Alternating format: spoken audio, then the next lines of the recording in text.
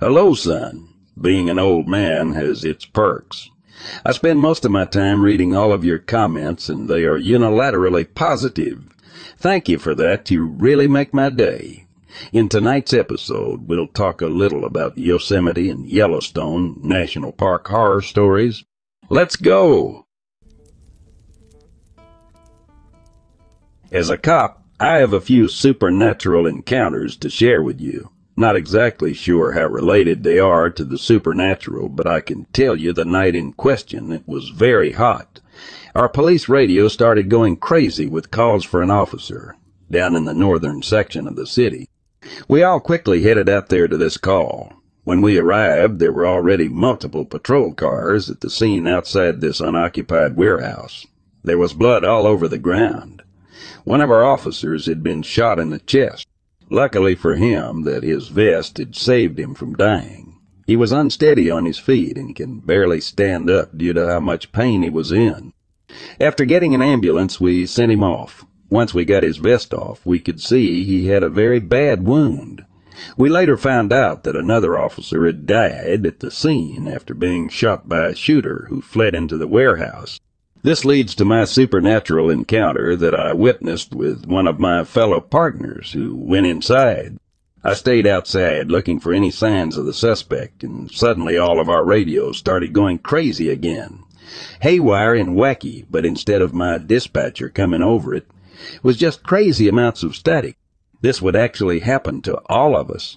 We would later find out from reporting to each other. After a few more minutes of standing outside doing some searching, I began to hear more radio static and scratchy noises to my radio receiver. Then I began hearing my partner screaming from inside the warehouse. I bolted in, looking for any signs, and all the lights inside the warehouse in unison shut off. I pulled out my mag light and began searching around. I could still hear him screaming upstairs, so I started shouting his name, trying to look for the stairwell. I found it going up the stairs to the third floor, where I'm sure I heard his screams. Now I just need to stop the story here for just a second and explain this story that I'm about to share with you. It doesn't sound like any normal story you'd probably hear. I'm sure you get a lot of stuff, but as an officer I don't ever want to share anything that's so out of the realm of reality that I would get laughed at. So I have to tell you that what I saw next I have no explanation for. I cannot rationalize this or explain it away with normal logic. So as I'm running up there, I entered the third floor and I could still hear screaming. But as I came around the corner, I found a deceased person, which I believe was the shooter. They were unidentified and looked to be like a male in his early 30s. He was in a pool of blood and his weapon was not far from him. I quickly checked to see if he was responsive, but he had no pulse. It was right here after this that I felt this overwhelming sensation of being watched. Although thoroughly checking all around me, there was no signs of anybody, and I could still hear my partner wailing in the distance. It must have been on the next floor, so I quickly run back to the stairwell and run up to the fourth floor. Of course, his screams and wails go completely silent, and I could hear something big moving around on this floor. Thinking it was the person probably keeping him quiet or pinned down, perhaps I drew my gun, yelling out, shining it in every which direction. I didn't see anything or see any blood or signs that anybody would be up here. I kept calling my partner's name, yelling, hoping they would respond. And just then I heard something large coming towards me, approaching me from the side where my view was obstructed. As I turned to respond to the noise, I see this large black figure with pointed ears coming right at me. Out of reaction, I fire and this doesn't stop it. So now I turn and run. I get to the stairwell and this thing is gaining on me. I get down to the stairs and I go down 3, 2, 1, and I'm now on the bottom level. I hear this thing start to come down the stairwell. It is incredibly large, and keep in mind the entire time this has happened, I did not stop to turn around and identify what my assailant was or who they were from the vague shape that I saw that it came after me. It was not human, nor was it animal. I can't exactly describe what or who it was. I fled out of the warehouse building, turned around, and radioed for dispatch. I still could not find my partner, and I needed backup. Now, within 3 minutes, 4 to 5 black SUVs pull up, and about 16 to 20 of these soldiers comes out and began storming the warehouse. They were all black, and they were a branch of military that I did not quite recognize. Several secret agent-looking men surrounded me, telling me that I no longer have jurisdiction over this case, and I need to leave now or risk being detained. I explained to them to show me their badges, who they were, and that I was an officer of the county and that one of my men was. They interrupted me, telling me that I either risked being detained or leave now. So I start arguing with a guy, and my sheriff comes up right behind me, explaining to me that the case is now out of our hands and we need to let these guys take over. So I pull my shirt to the side, asking who are these guys, what are they doing here, and where is our partner? After shooting down all my questions, he just sends me home without really much information at all. I get that this story is very anticlimactic, but I'm actually hoping that sending this to you, you can give me any sort of hint as to what has happened. Is this normal for anything like this to happen? Did I encounter something from another world? Was this a ghost? And who were these men in the SUVs? Were they some sort of secret military branch, or was this some form of the police that I was never made known about? Any help from your end would be greatly appreciated, since I'm sure this falls under the realm of paranormal. Thank you.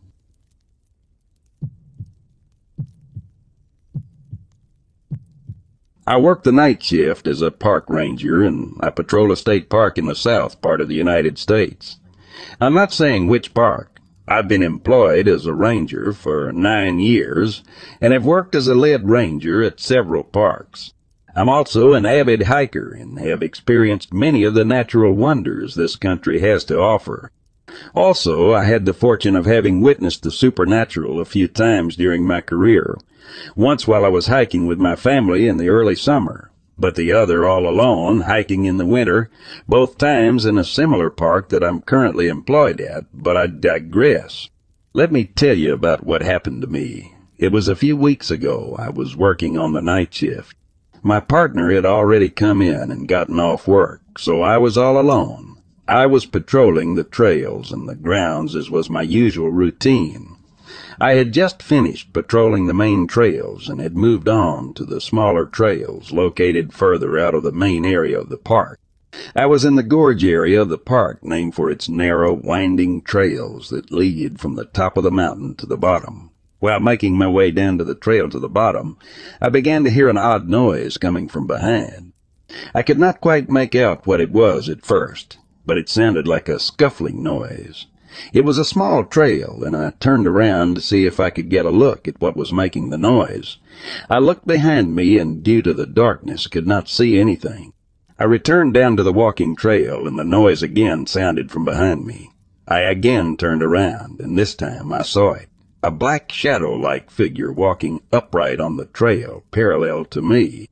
I was startled by the sight of the figure and turned around to continue on my way. The noise was again heard behind me, so I turned to get a better look. The figure was still there, but it moved even with me. I could not make out any face or feature of this figure. It was entirely black, no shadows or even staining. I again turned away and began walking in the trail and doing my best to ignore it. The noise again happened behind me, so I turned once more. It was still there, but I could make out this sort of strange figure. However, right near where the shadow was, I saw a separate figure, this one pale and gray, where I could see its face and make out a few features. It was very disturbing. It looked strange. The skin was a pale gray, and the features looked similar to those of a human, but very strange. The mouth was open, and the figure appeared to be making a moaning noise. I stood there staring at this thing for a few seconds, with the black shadow figure coming up behind me, and then continued to turn, coming down my way.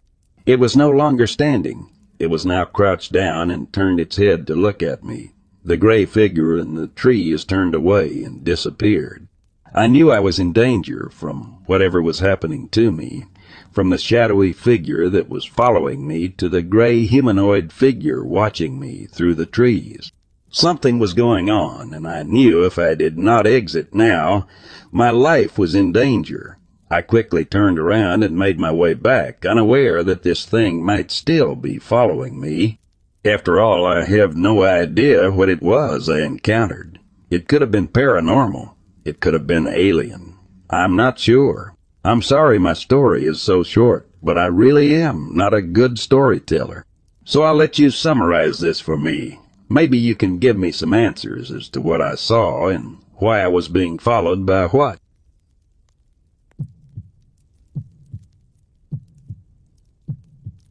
I've been an on-duty officer for 8 years now. Here's my story, hands down one of the most disturbing calls I've answered.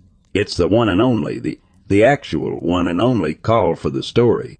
I received a distress call from my department to check out an anonymous tip about a home with several disturbing signs of maltreatment.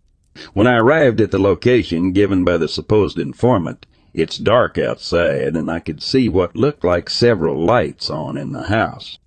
As I stepped out of my car and approached the property, I can feel an immediate temperature drop as well as a feeling of being watched coming from all around me, but there was nothing visibly suspicious going on, so I continued walking toward the door.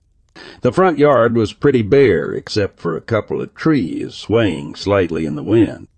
No sign of anybody approaching the house. I ring the doorbell. Wait a minute. No response. I try again. Still nothing. At this point, my discomfort is growing exponentially as I notice sounds from inside the house that sound like wild animals. Note, these were not animal noises either, or normal animal noises. My next step is to knock hard on the door, but there's still no signs of life from inside, and it seems everybody in there must be asleep or something, maybe ignoring my knocking. Suddenly these strange noises coming from within stop, and it's eerily quiet again outside. So I duck out of sight under one of the windows near the front porch in case somebody opens up and finds me right at the door. As I look up at the windows to see if one of them might open silently on its own, a shadow darker than the night itself starts moving around in one of the windows. Then it moves to another window and another, and so on. That's when this woman opens the front door in a small cloak and kind of famished looking. She drops to the ground and starts convulsing with blood pouring out her eyes and mouth. Of course I'm trying to help her, saying, "Ma'am, are you okay?" calling for backup at 911. And after that she stops convulsing. I've checked for a pulse. She's dead. I can't even begin to explain what had just happened in front of me, and suddenly I'm only maybe 2 or 3 feet inside the house. The door behind me slammed shut. All the lights go out, and I feel this immense presence of evil surrounding me. And in that moment I knew I was dealing with some sort of supernatural force. And to make matters worse, I could feel that there was something in the house with me. I get back on my radio, and now it's completely dead, not working at all. I pull out my flashlight. My flashlight is completely dead as well. So I turn around and try and open the door. The door is locked and will not budge. Now I start to shake the handle violently, banging on the door, trying to get it to open. And in that moment I could hear something walking down the hallway towards me. Thud, thud. Something or somebody incredibly large was coming down the hallway. Remember, this home is now pitch black, and I'm beginning to get scared like no other.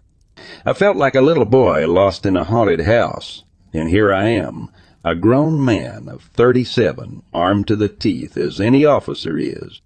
So I pull up my gun and point it in the direction. I yell loudly who I am and for them to stop. There's a brief pause.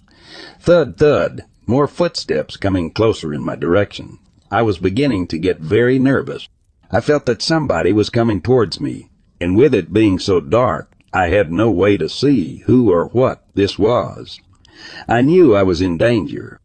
There's another brief pause, and this thing began to walk closer and closer.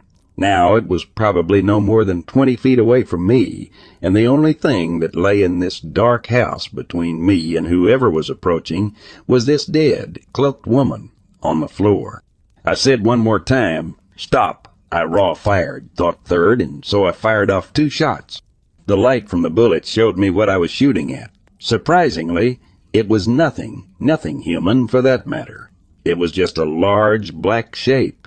It was the shape of a human, but I couldn't tell what it was. I immediately turned around after now getting within 10 feet of me and pushed the door as hard as I could and opened, and I flew out, tumbling out onto the porch in the yard, turning around quickly by standing up and pointing my gun. Nothing, I could tell, was standing in the doorway, like I thought. It was just pure darkness. I turned back, ran towards my car, got on the radio, and called for backup immediately. I told them there was a deceased person inside the house. I ran back to the front yard and pointed my gun completely at the front, open door, expecting whatever was following me in the house to step out. It never did. I kept my aim steady until a couple officers showed up with me. They thought I was going crazy, but I explained to them until they shined their flashlights and only to reveal nothing, and they saw the deceased person. They moved in and were able to get the power working back again after the paramedics showed up and retrieved the body. It seems that all had died down. I have no explanations for what exactly I dealt with inside that house. I have no idea why this small woman, who was very old, was in a dark cloak, and while she randomly convulsed after answering the door and died right there on the ground, and what this entity was that was approaching me from the backside of the house. Is it possible that this house could have been used for witchcraft or summoning of some kind? I know that sounds partially science fiction, or even fictitious, but there is something not right about this house.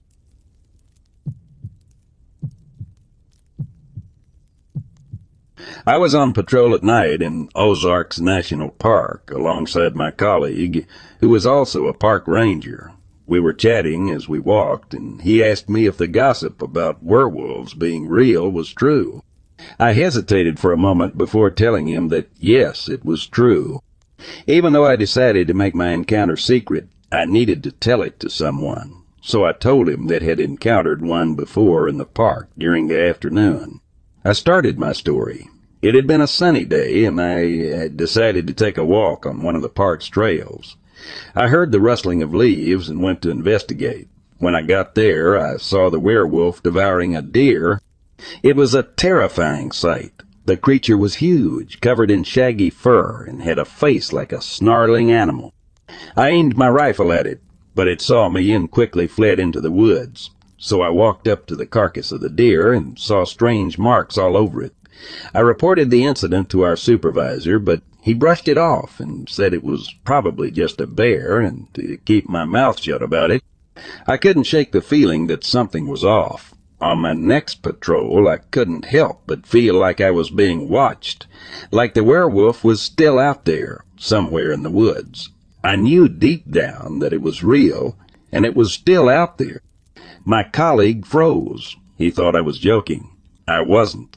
As we continued on our patrol, my colleague and I kept our guard up, constantly scanning the woods for any sign of the werewolf. We were both on edge, knowing that we were in the presence of something much more dangerous than any bear. We didn't see any sign of the werewolf that night, but I knew it was only a matter of time before it would attack again. The next day, I alone decided to take a closer look at the marks on the deer's carcass.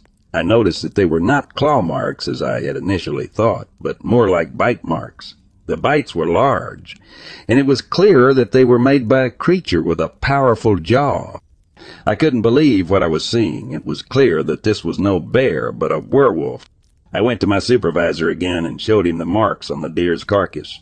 He looked at me with a mixture of fear and disbelief. He ordered me to keep quiet about it and not to talk about it to anyone else. He said that it would cause panic in the park and that it would be bad for the park's reputation. I knew that I had to do something to protect the people in the park, but I didn't know what. I decided to take matters into my own hands. I started researching werewolves and how to protect myself from them. I learned that silver bullets were the only thing that could kill a werewolf, and that they were vulnerable during a full moon. I decided to take my rifle and go into the woods during the next full moon. I knew it was a dangerous decision, but I had to protect the people in the park. That night I walked into the woods with my rifle loaded with silver bullets. I walked for hours, scanning the woods for any sign of the werewolf. Suddenly I heard a rustling in the bushes. I aimed my rifle at the source of the noise and shoot. I fired my rifle and the werewolf let out a howl before falling to the ground. I walked up to the creature and saw that it was dead, but unfortunately it wasn't a werewolf. It was a bear.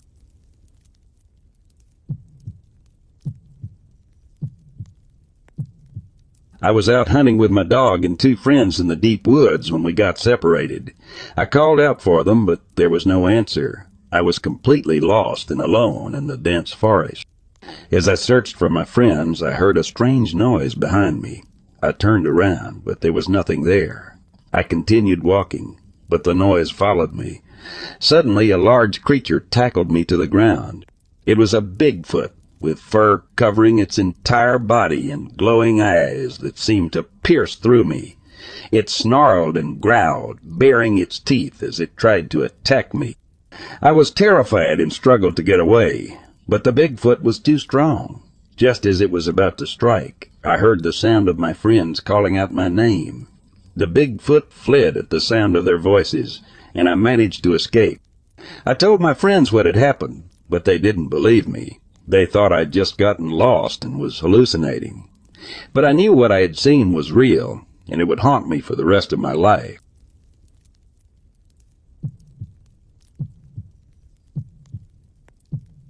This incident occurred in Memphis, Tennessee. I started my career as a Memphis police officer a few years previously in the 1980s. I was on a special assignment at the time. It was 2 a.m., and it was a clear summer night, but quite humid. I was in my personal vehicle with the top down and the radio playing. I was still in my uniform, including my bulletproof vest and a gun belt with all the regular equipment attached to it. I was heading south on Covington Pike at a good rate of speed and was the only one on the road. This part of the road connects the Raleigh-Bartlett area to the Berkeley area. The road is slightly elevated as the surrounding area is low, and running through it is the Wolf River, which is a few miles from here and connects to the Mississippi River. This area is commonly referred to by the locals as the Wolf River Bottoms these days. As I was driving in my peripheral vision over to my right just outside my headlight beams, I noticed something was moving fast directly toward the front of my car. I immediately slammed on the brakes, thinking that a deer was running across the road. But I couldn't have been more wrong. It came to a screeching halt right in the middle of the road, right in front of my headlights, not more than 7 feet from my bumper. As we both froze in place, staring at each other for several seconds. It appeared to be 3 to 4 feet tall, but was also crouched. It could have been closer to 5 if it stood straight up, but I got the impression that its current body posture was its normal way of standing. It had a large head, at least compared to its skinny, slender body. It appeared to be dark gray and greenish in color, similar to the color of an alligator, but the appearance of its skin looked like a similar texture to a human's. It had dark, large, oval eyes on each side of the upper part of its face, running slanted from the top portion of its head to about the midsection of its head. It was kind of pointing inward to where you would expect a nose to be. However, from what I could tell, there was no distinct nose, at least none like a human. Below the eyes was a very thin, dark, almost black line, which I assumed was its mouth. It ran from about the same location a human's mouth would be, however. The line ran straight across the lower face in front, and then turned upward and slightly back on the head. It had no ears it could see. Its body and chest area were rounded like a human, but vastly smaller, almost like a child's. Its arms appeared to be longer and somewhat disproportionate to its body, and they were skinny and had an insect-type look to them. I could make out hands, but they were also completely folded at the wrist joint. The legs were long because even with this thing's shortness, I could make out the top of them, even with it so close to the bumper, which was obscuring the bottom half somewhat. They were like the arms, thin and insect-like, but appeared to be jointed. I did notice its chest area moving slightly like it was breathing, but it seemed slow and steady. I never noticed anything like genitalia. There was no hair any place that I could see, and I'm not even sure if it was wearing any type of clothing. If it was, it would have had to be skin tight. I never noticed a tail at any point. My adrenaline was pumping, and it was only a brief period of observation. It again took off like a shot, and it was out of my headlights. I could still make out its outline in the darkness, and it was moving like a sprinter. It leaped over the guardrail onto the other side of the road and down the embankment. I will admit that this was not the only bizarre incident that I had during my career, but it definitely was the strangest. I never told anyone on the force about the encounter. In fact, I only mentioned it to a close friend during these many years. I can only identify it as a lizard man or an unknown humanoid. I would have never believed it unless I actually witnessed it.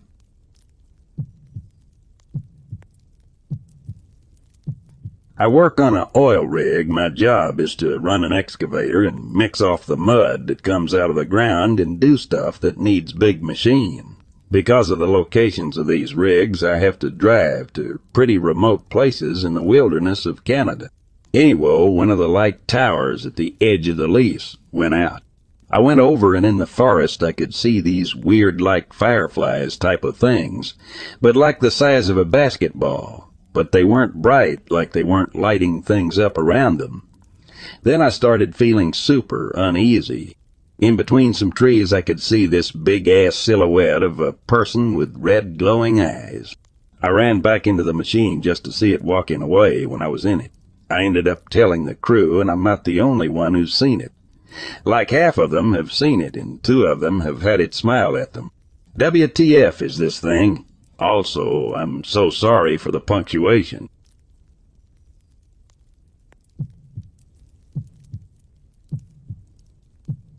Cop here. I had another officer at work meet up with me right after a call he was on.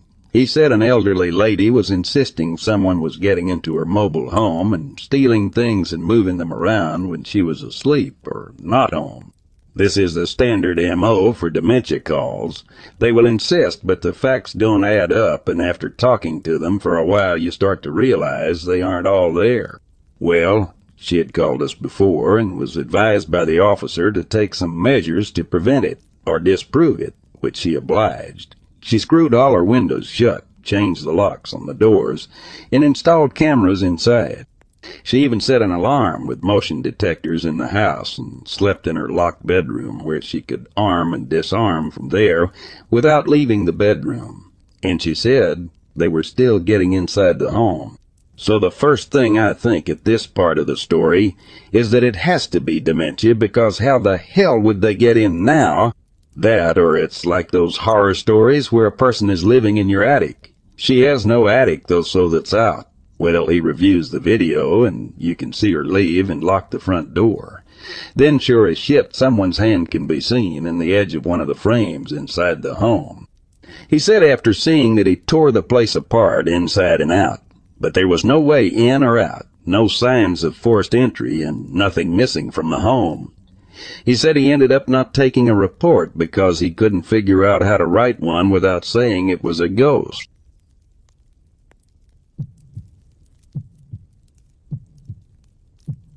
Swiss military here, 18/2 Panzer Division. I racked my head for a while trying to remember if any bad things happened during my service, and one finally came to mind. It was during one of my repetition courses. Here you can do something akin to a year or a shorter recruit school, but have to go back every year for a month for a refreshment course. About 3 or 4 years ago, I believe. As a tanker, we do 3-year rotations between 2 different training spots. One in Bure for 2 consequent years, as in a row, not sure if it's the right word, for the pilots to drive on a large terrain, and one in Hinterrhein for us loaders, hooters to practice our firing technique with the tank. So this was the year I was stationed in the Hinterrhein Valley. You can Google map it if you're curious, Hinterrhein Chestplatz, if you want a better idea of the layout of the land. Basically, it's a long valley in between mountains and targets at the end of the 4-kilometer or so length of it. At the entrance of the area, there's a covered hangar where we leave the tanks overnight after service is done on them. Anyhow, it was one of the weekends where my company was to stay on guard duty, and I was, as with all these stories, assigned a night shift between 2 a.m. to 6 a.m., with 2-hour rotations.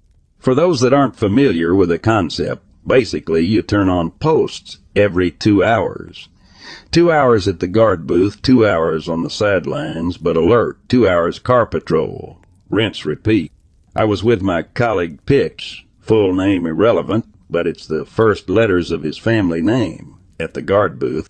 As it was during the winter period, it was quite chilly too. Chill outside, so we just sat inside the booth, occasionally taking a walk around and radio in to base for checkups. Also, since it was nighttime, we were issued NVGs. Since the valley is rather large and not illuminated, they came quite in handy for on foot patrol. While my mate was keeping warm inside, I took advantage of my Russian heritage and braved the outside for a smoke and a quick scan/patrol of the grounds. With my plus 25 frost resistance, I went on first down the path towards the targets. Down valley, I guess, having my smoke and generally just scanning the area with a flashlight or the NVGs. I then went back down to the booth, circled around the road, and into the hangar. Yeah, the hangar.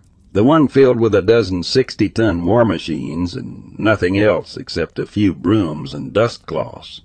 Now, to paint one more picture, the hangar is mostly straight, but with a slight curve. The parked tanks have about a 1-meter gaps between them, and a large 3-4 meter gap on the left flank for passage, etc. I was feeling cocky, I guess. I mean, it's Switzerland. We parked and serviced the damn things barely 4 hours ago. Nothing can go wrong, right? Wrong. I'm used to doing this. I know the sounds they make. I know the sound of a falling tool and can mostly recognize which tool it is well. I know how the air vents that cycle the gases around the hangar sound.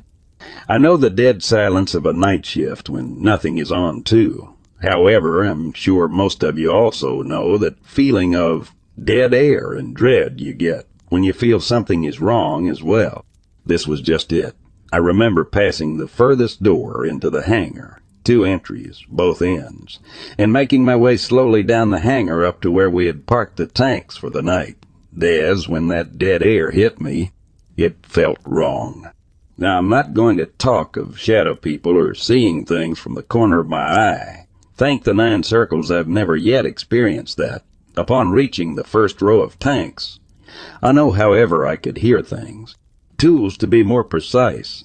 A click or two of a socket wrench here, a bolt dropped there. I thought it was normal, unexpected, but normal. Probably just a tech staying up after hours to fix an urgent issue, or some dumbass that left his phone inside the crew compartment and is trying to get it out while on guard. The tanks often break too, so it made sense in a way that someone might be working on it. Since it's dark, I first called out and shone my flashlight around to alert of my presence. Right, so of course now it start giving a turns into the twilight zone. Nothing. Silence. Because of the previously mentioned curve of the hangar, I can't directly see all the way to the end. So what's a trooper to do than to climb one of the tanks and pull on the NVGs to get a cleared idea? Just that, actually.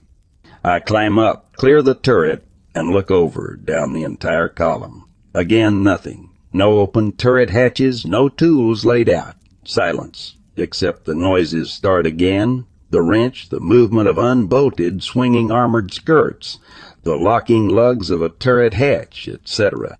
Except this time further down the line, further away from me. I crept down each hull, trying to see something and trying not to break my neck. NVGs kind of play with your depth perception, moving from tank to tank. Still nothing. I remember quite well the thick feeling of dread and discomfort. Not because of fear, I guess, but mostly of the unlogical, impossible scenario of hearing things that just shouldn't be there. I eventually noped out of the hangar through the other door, having checked every spot inside room, between and under the tanks, and checked back with my mate. Told him the story. He kind of laughed it off, but refused to go check the hangar himself afterwards. Sorry if it's lackluster, but it always kind of stuck with me, mostly because, as I mentioned, I know how things sound. When you've spent 5 months shooting, loading, cleaning, and servicing the damn things, you just have inner mechanisms that trigger on certain events. This was a one-time thing that I never really mentioned to my superiors, but it definitely was interesting.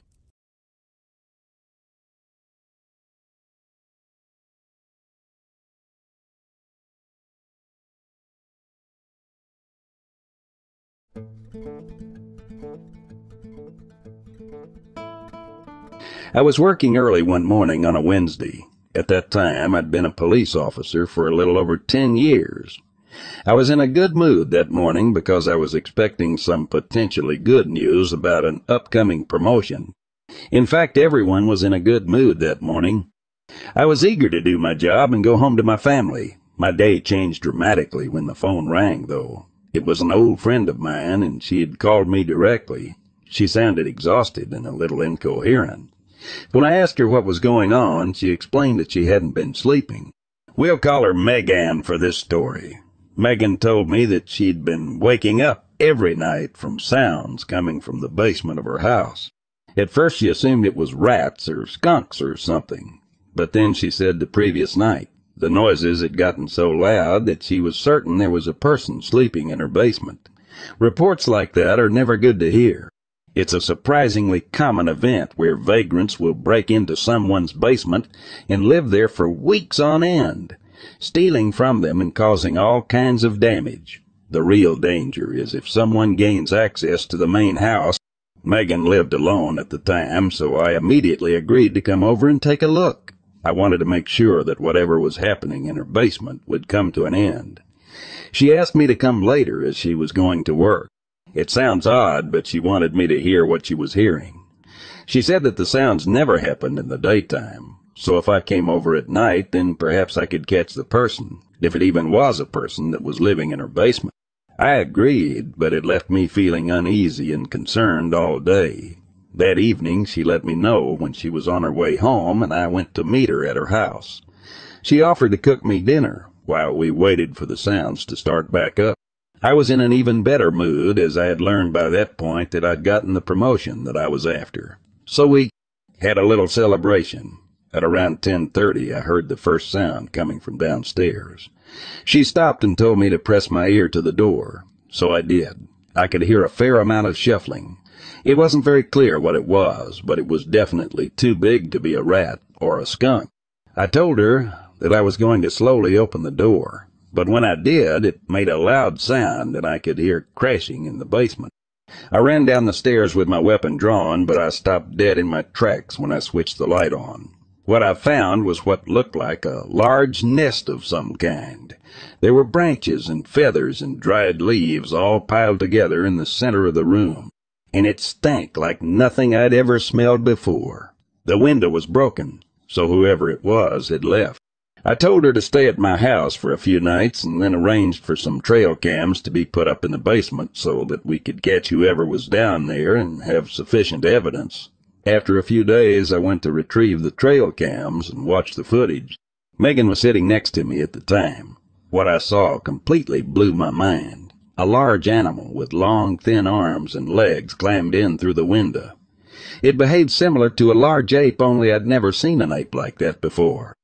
It brought with it more items to add to the nest. I know for a fact that apes don't make nests. In fact, most animals of that size don't make nests. It walked on its 2 hind legs like a human, but was hunched over the entire time. It had a large rib cage and large ape-like hands, but I remember noting that it had no ears and seemed to have no color on its skin, apart from one large black spot on the back of its head. Megan was freaking out and asking me what to do. I had no answer, for I'd never encountered anything like that before. So I gave the footage to my superior. When he watched it, his eyes stretched wide. The next thing I knew, I had a non-disclosure agreement on my desk, and the footage was confiscated from my possession. Megan was also forced to sign so that she couldn't speak of it. She said that men with suits had come into her basement, and when they were done, there was nothing left, and her entire basement had been boarded up. She never really felt safe in her home, though, and wound up selling it a few months later. It was a sad day, as that home had been in her family for generations, but whatever security she once felt there had been stripped away by whatever creature had decided to nest there.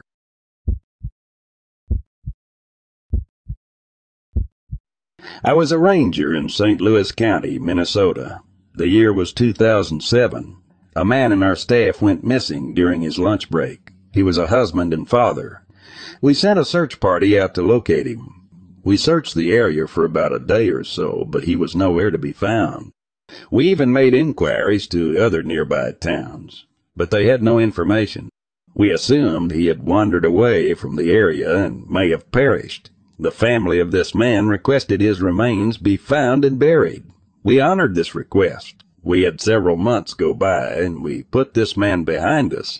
Then a strange occurrence happened one early evening in the fall. I was out on patrol, running radar on the roads. I was about 2 miles north of town, which is a rural area. I was doing my rounds, and I spotted a pair of eyes in the ditch. I thought it was a fox or something. I stopped my vehicle, stepped out. I wasn't expecting what I saw next. A dark, shadowy figure became now visible. It was hunched over, finishing off a deer. This deer was a simple 4-point buck. The thing had just been killed and was eating it. That's not all. I was shocked at what followed. It stood back up, this thing on 2 legs, walking upright. It looked me in the eyes and quickly disappeared. The eyes were blood red. I watched this thing walk off into a nearby creek and disappeared immediately. I went back to the office and called my boss and told him when I saw him. He told me to stay there until he could get there. So I sat there staying in the office while my boss and another ranger wrote down everything they could about what I had to say. They searched for a few hours but could not find anything. I was scared to go out on patrol the next few days. It only happened 1 or 2 more times after this, and even then, that's probably too much. I ended up seeing it again in the area where I first saw it. It never acted aggressive, but it was always in that area. The final time it was winter, and there was about 12 inches of snow on the ground. I saw it again. This was the last time. I was relieved when the spring came, and I did not have to patrol that section any longer. Now, before I end my story, let me quickly tell you why I included the first part about the man missing after lunch. I believe that his spirit became disembodied and turned into this horrible, ghastly apparition that I saw, or otherwise known as a Wendigo. I believe that it's possible that his spirit, or him dying, turned into this creature that I saw. Of course, this is just a wild theory, but I cling to it because it makes sense to me. I would love to hear any comments or thoughts or even theories on what they think. Do you believe that he turned into a Wendigo? Is it possible that he died and his spirit was able to manifest as this being? I don't know.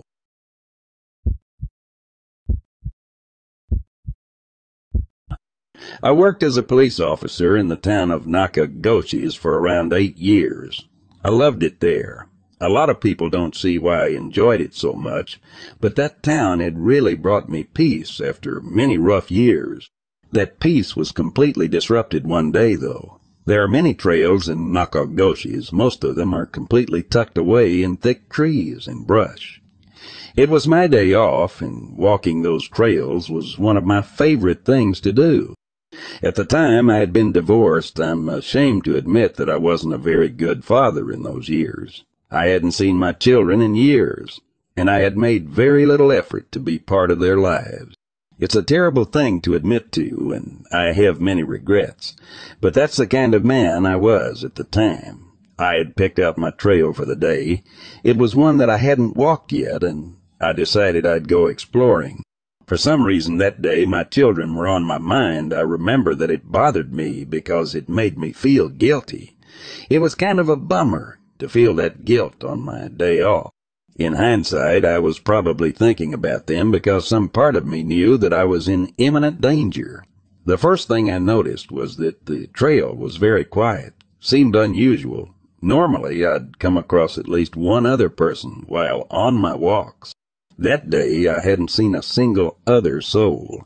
It didn't bother me too much, but it did tell me that I needed to be more vigilant for snakes and other dangerous creatures. I had stopped for a drink of water, and I was leaning against the wooden rail that lined the trail, when all of a sudden the hair on the back of my neck stood up. I hate that feeling so much. I don't really know why it happens to us, but it's never a good sign. I lowered my water bottle and listened carefully for any kinds of sound. I couldn't hear anything, but I couldn't shake the feeling that I was being watched. Suddenly the space around me felt way too quiet. I looked toward the direction I was going as I contemplated whether or not I should carry on with the trail or head back towards my car. I made the logical decision to head back towards my car. It wasn't far along the trail, so I knew it wouldn't take long to get to safety. As I walked, the only sound I could hear was the sound of my own footsteps, and it completely unsettled me. Then, something stopped me dead in my tracks. It was a light thudding sound, and it was coming from high up in the trees. I stopped to look. I scanned the trees, but heard and saw nothing. I decided to stay where I was for just a moment and listen. Then I heard the thought again, just to my left. It was as if something had landed in the tree. I looked up at the tree, which was covered in red and orange leaves. I focused hard on the leaves, searching for a large bird, or maybe a squirrel. Then slow movement caught my eye. Something massive was stalking me. I couldn't see it clearly, but it had long limbs, and it climbed through the branches sideways. It seemed to be keeping me in its sights as it moved gently through the leaves, barely rustling the branches. Then I saw part of its face. 2 saucer-like eyes stared at me from between the branches. It seemed like minutes that we stared at each other. Not once did the creature blink. It seemed to be patiently waiting for me to look away. I was frozen with fear. I could hear nothing but the sound of my heart beating in my chest. Then, seemingly out of nowhere, more hikers stumbled upon me.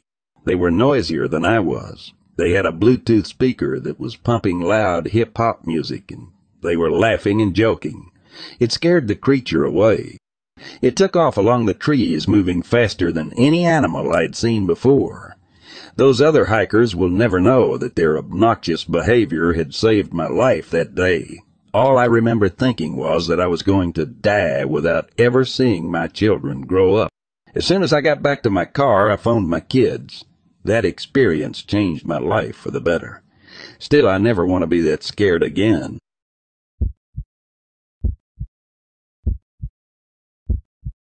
It was a typical morning in Yellowstone National Park when the body of park ranger John was found.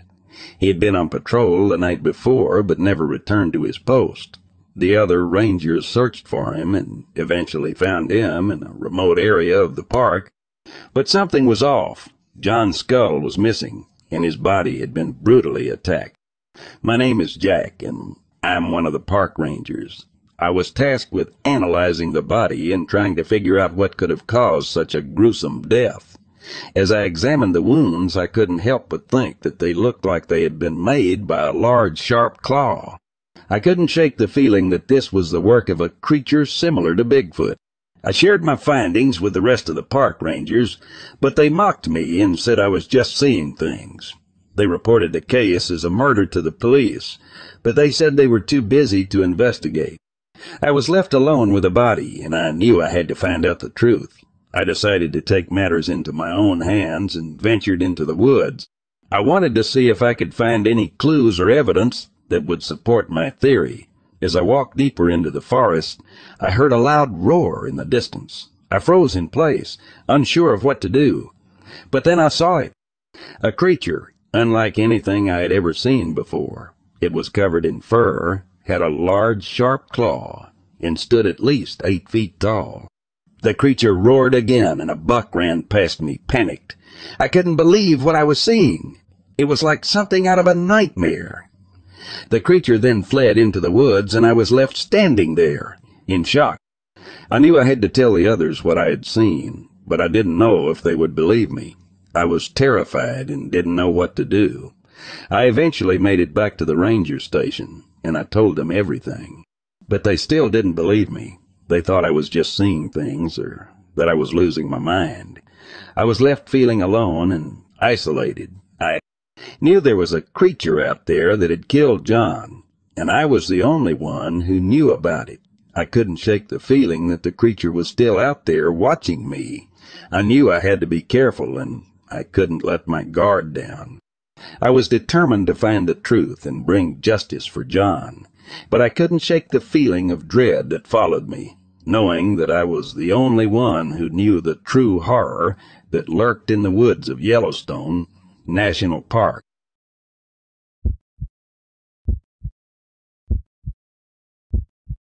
I'm a Coast Guard, old Navy tug brought into service to the SDS Creeker. Had a ghost of a Navy guy who died in the bilge from gas.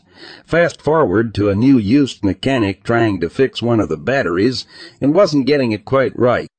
A guy on the batter next to him said, "No, you do it like this," and unscrewed a part, showing him how it was done.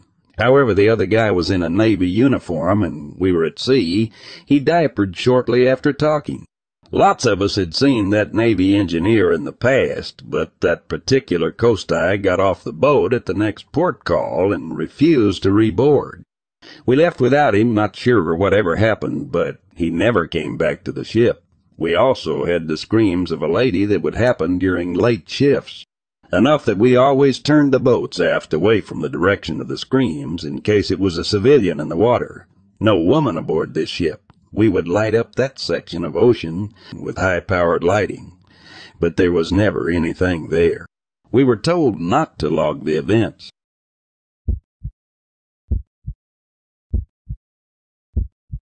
One time we paddled into a backcountry site that we like camping at in the fall.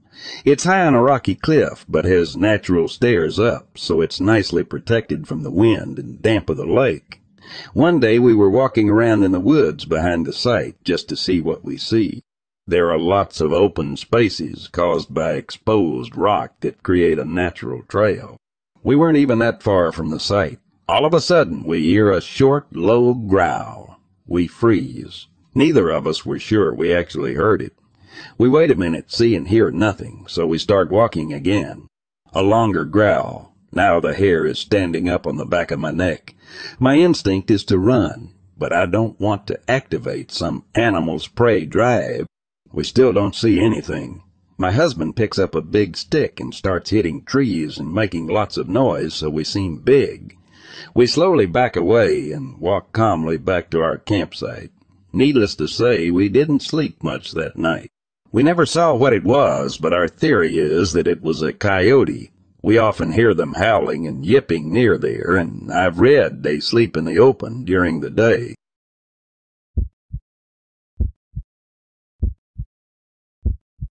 We pull into a state park campground to camp for a couple of nights. There was a line of trees separating our campsite from our neighbors, and our neighbors had a strap strung up between two of the trees with two blackened sausages hanging from hooks. Trying to ignore how weird that is, our neighbors greet us and say, "Don't worry about the sausages. Our buddy got a trail camera, so we're trying to catch raccoons with it," glossing over the fact that this trail cam was pointed right into our campsite. I had definitely had to keep this in mind when I got out of my camper to pee in the middle of the night.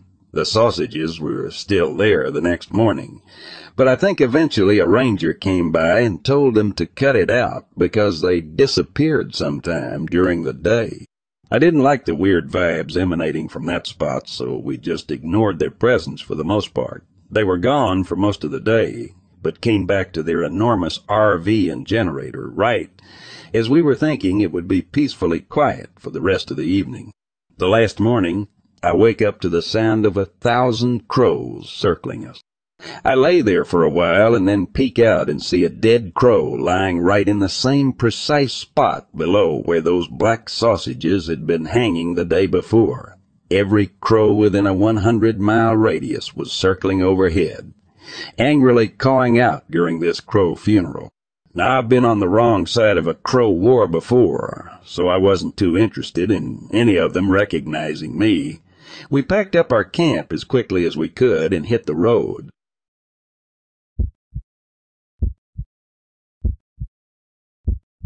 It took moving 1,000 miles away to finally feel comfortable enough to tell you this story. This happened just before my senior year of high school over a period of 3 weeks in the summer. I was 17 years old, drug-free and sober. At the most, I took Advil for headaches every now and again. I just want to assure you I was not on any mind-altering substances or long-term medication that could affect my cognitive ability. During the summer, my curfew was 11 p.m., and this occurred while driving home from my, at that time, boyfriend's house, which took roughly 15 minutes. So let's say about 10:45 at night. I was full of energy at this age and a night owl, so I was not even remotely tired. In fact, I was hyped up with a warm summer nighttime breeze, car windows down, singing along to the radio. I took a shortcut through back roads to avoid going into the tiny city with its jerk cops. Also, one of the roads I took was super straight and flat, so I could really speed. And that feels great when you're a teenager. But right before that road, I had to take 2 very close turns to get onto it. First, I'd take a right turn that was more than 90 degrees almost back the way I head came. Then, in exactly half a mile, I would turn left onto the long, straight road where I could really put the gas pedal down. Since it was only half a mile, I normally didn't speed up that much because the small stretch of road was more like packed gravel than it would be a waste, as I would have to slow down again to turn left onto the much better road where I could let loose. The tiny property on the inside corner of the left turn is where all this went down. A house had recently been built there, 2 stories with an detached garage, and it seemed odd how quickly it had been erected as we built our family house, and it took us a year to finish it. I will start at the beginning because I believe this is all related. Week 1. I am positively jamming to my music. The wind whipping through my car feels great, and I'm relaxed in my very familiar drive home. I slow down to make my right turn onto the rough rural road, just bopping along, when my lights illuminate something stunning sitting on the corner of the road. It's a wolf, a real wolf, a solid white, real wolf. I know the difference in my dog breeds and a wolf. I love watching dog competitions, wildlife documentaries, and I've even met a 1/4 wolf in person. They look different from domestic dogs. This was a wolf, and it was amazing and blowing my mind. I slow down even more while I turn down my music. I'm getting close to it, and I notice that it's not minding me at all. It is sitting perfectly still on the corner of the road, staring at the house, almost unblinking. Its ears didn't even flick towards me. All its attention was focused on this house. I was so close I could have reached out my window and brushed the fur on the back of its head. I was smiling and amazed, but my mind was already churning. It made no sense for a wolf to be behaving like that, even less for there to be a white wolf in rural North Alabama in the summer. I came to a complete stop behind it, marveling at its fur and presence. I felt euphoric, like I had seen something rare and blessed. My mind made a jump to the local Indian stories of animal spirit guardians, and I started to wonder. I couldn't stay, though. Mom would never believe me if I told her I was late because of a spirit wolf. With a sigh, I said goodbye to the wolf and drove home in a better mood than ever. I got to see something special, and it filled me with emotions of joy and peace. Week 2. I was driving home again, and I had been taking extra care to keep an eye out for my wolfy buddy, hoping to see him again around that area, so I drove extra slow with my window down and radio off. That was a horrible mistake. I should have realized what the presence of a guardian meant. It meant danger. Alas, I was on the short road approaching the new little house. Then I saw the thing that to this very day makes me question my sanity. My reality and possibility of eldritch terrors, as Lovecraft described. It was crouched right before their mailbox, its limbs folded and pulled in tight with its hunched posture, yet its head was still taller than the box. It was mottled green and black with undertones of blue, and it looked wet and slimy all over. Its head was elongated, allowing for an extended maw full of razor-sharp teeth. The upper half of its body looked emaciated, with barely more than frog-like thin skin pulled over angular long bones, ropey muscles to hold it upright, and at the end of its grossly stretched arms were equally terrible long fingers, while its legs had bulk to them and looked equipped for running, with back-facing knees for sprinting and tipped-in raptor-like curved claws. It looked tall, maybe 7 foot, maybe more, just folded up into this predator's posture, waiting for prey. Then there were its eyes, solid black and sunken. I still want to vomit thinking about its eyes looking at me. Then I realized, it's going to look at me, it's going to see me, and there is no avoiding it. Panic, terror unique to this alien thing swallowed me instantly, feeling like I was tilting off the world I had always known and into an abyss where monsters like this exist. I couldn't breathe, but I had to get my window up. I had to get my window up, or I'd be ripped by those teeth and torn with those claws. Blood would adorn the cabin of my car, and I would become an unsolved mystery.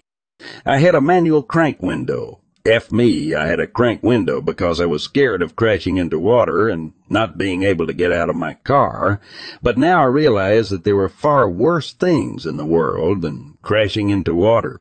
Its head was turning towards me, and I had let off the gas, but I was still getting closer to it. It made me want to scream, but I had to get my window up first, and I was cranking it as hard as I could.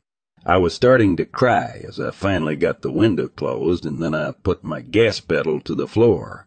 Gravel road be damned. I thought I must not look at it as I passed. I must not look at it or make direct eye contact. I just shouldn't. It's not good to connect with these things. I've already seen too much. My tires had found grip, and I started to launch forward, passing it. In my peripheral vision, I could see it starting to unfold its limbs, and it sent a terrible chill down my spine. I'm screwed. I'm really screwed. I'm really screwed. I was mumbling through my tears as I slid around the turn, fishtailing for a moment before I rocketed down the road. I felt sick. My heart was hammering. I had snot and tears rolling down my face, and my hands were shaking. I glanced in my rearview mirror and could only see darkness as there were no street lamps out there. I used a trick I've mentioned in one of my other stories to tap my brake soft enough the light comes on, but I don't actually slow down. Red lit up the dust that was building up in my wake, but amidst the swirling chaos I thought I saw a darker shadow than the rest. I had enough and decided I was going to drive straight to the lighted roads and not let off the gas again the rest of the way.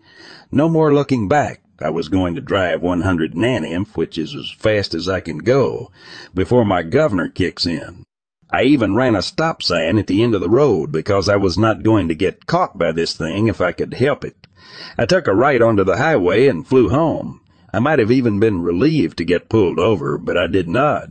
When I got home, no one was awake. I was pretty trusted to come home on time, so I called my boyfriend and cried to him for a long time before I was able to explain.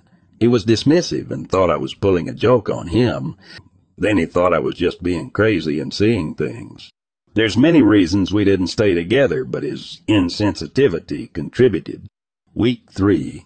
I refused to take my shortcut anymore. For that reason, I would have to leave my boyfriend's house a bit early, and he'd been making fun of me about it all week. One of the days we went to a park to walk around, and on the way back, he decided he wanted to drive by the house where I saw that thing. I was hysterical, begging him not to drive there, but he would not be dissuaded, so as we got closer and I could not stop him, I leaned my passenger side seat all the way back and pulled myself down, cowering in panic of getting near the place. I hid below the window and covered my eyes while panting heavily, reliving the traumatic night in my mind again. At one point he stopped the car. "Spooky, you have to see this," he said. "No," I whined, resisting him, pulling at my arm. "No, you really have to see this. Look," he said in a changed tone of astonishment. Tears in my eyes, I uncurled and slowly peeked over the rim of the window. The house was gone, burnt clear down to the foundation, with only a handful of framing beams still standing. The ground around the house was blackened in a perfect large circle. My boyfriend started to get out of the car. I shouted to get out of here. while I grabbed for his arm, but he easily avoided me and got out. He walked around the ashy piles of the ruins for a bit, using a stick to poke at this and that. When he finally came back, he had an intense look of thinking on his face. There was no evidence of any personal belongings, furniture, power wiring, or even interior walls. It doesn't seem like other burnt-out houses. Something's weird. When we got to his house, he searched for news articles about any house fires in the area. There weren't any. He called the closest fire station and was quickly brushed off by the person that answered, as they didn't know about a fire there and didn't have time to find out before quickly hanging up on him. I never wanted to see that place again. I went out of my way to avoid the roads in that area. Talking about it still makes my chest tighten, my skin crawl, and my eyes water. My brain still has trouble because I know I saw it, a thing that is nothing like any creature known to humans, yet still I saw it. If you've heard of something that matches its description, let me know.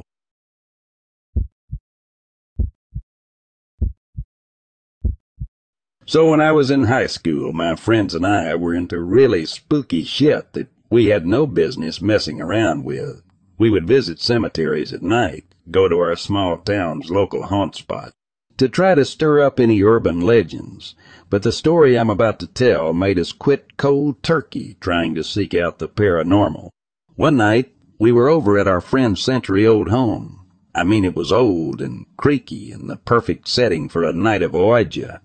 We brought it out, and for the first half hour, nothing insane happened. Just some movement from the planchette. Then, feeling smug, I asked the spirits what my middle name was. The thing is, my middle name is literally made up by my parents. It's not a real name. No one in the circle knew, let alone could spell my middle name. There was literally no way someone could even guess it. But the board knew. It spelled my middle name perfectly, and I could feel my heart fall into my gut. Keep in mind, my hands were not on the planchette, so I couldn't have moved it myself. Everyone laughed, because what a silly middle name that would be. But I had to confess that it was mine, and the color drained from everyone's face. All of a sudden, a glass ashtray that was sitting a few feet away on the coffee table split clean in two, and we were done. We left the house to go stay somewhere else.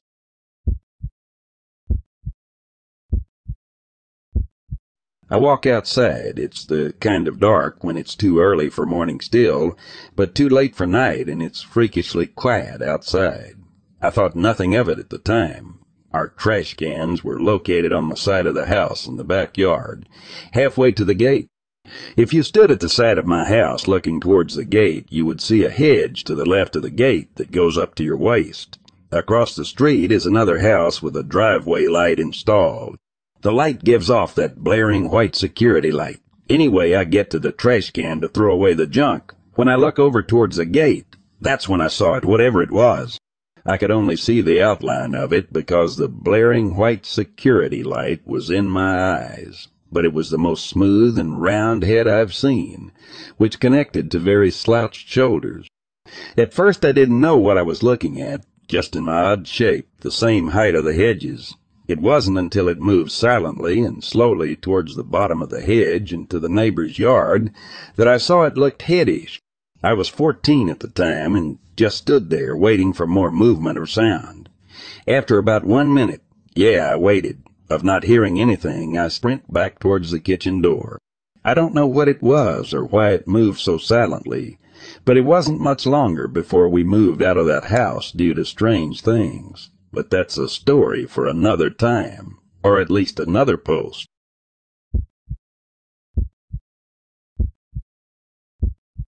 So to start off, I grew up on a small farm surrounded by forest. It's a small town below a major city in Appalachia. The first incident with this entity was probably when I was maybe 8-10, so 10-13 years ago. I was in my bedroom at home listening to music and playing. My window was open and it was evening, getting dark, but I could still see outside. I noticed my dad walking by the window, stone-faced. I was going to say hello to him, but decided not to. Later, I mentioned to my mom that I saw Dad pass my window. She informs me that my dad wasn't home, and anyway, my window was too high up for my dad to have been at that height. Mom decides it was probably a bear. We had a lot of hunting dogs that very often would freak out over nothing, but at the time of seeing what I thought was my dad, they weren't upset. I've mentioned this to my significant other before, and my friends and I were talking about our strangest moments, and significant other tells me to tell them that story, but then tells me he saw something similar when we were visiting my dad in his peripherals. He said it looked like a very tall person, but didn't see specific details, but that it walked past the large kitchen window. He meant to tell me earlier, but honestly forgot. It's really weird, and I'm not sure what else to think about it, but since my significant other told me he saw it too, I've been trying to research what it might be. I've also just felt creeped out at the thought of going to my dad's again. I've had other weird experiences that I'm not sure what to think of, such as going hiking and finding small shacks in the middle of the woods that are my dad's property, then not finding them again, and my mother calling me from outside while I was playing and telling me she heard screaming, thinking it was me and couldn't see me in the yard and thought a wild animal could have grabbed me. Not sure if they're related, but figured I'd add that.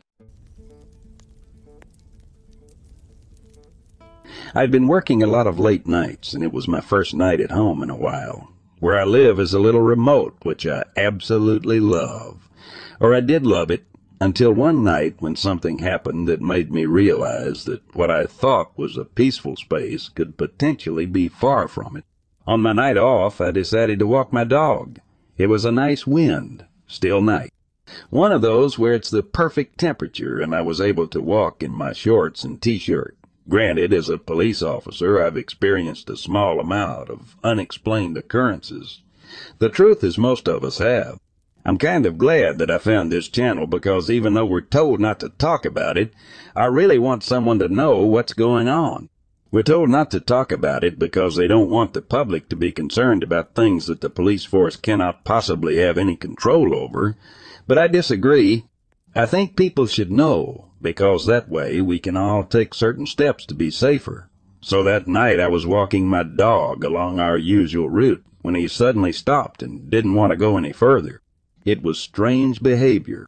I tugged at him a little, but he just whimpered and tried to pull me back the other way. I stopped to pet him and make sure that he was all right.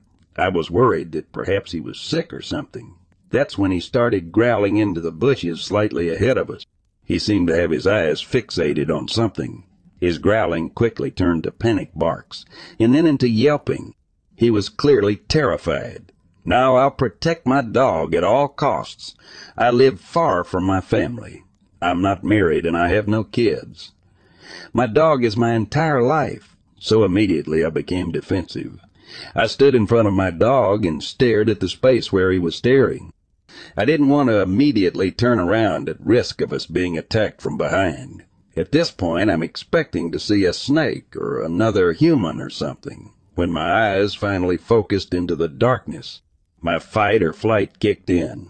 I only saw the thing for about a second before I bolted back in the direction of home, my dog eagerly running at my side. As I said, it was only a second, but what I saw was like a large coyote.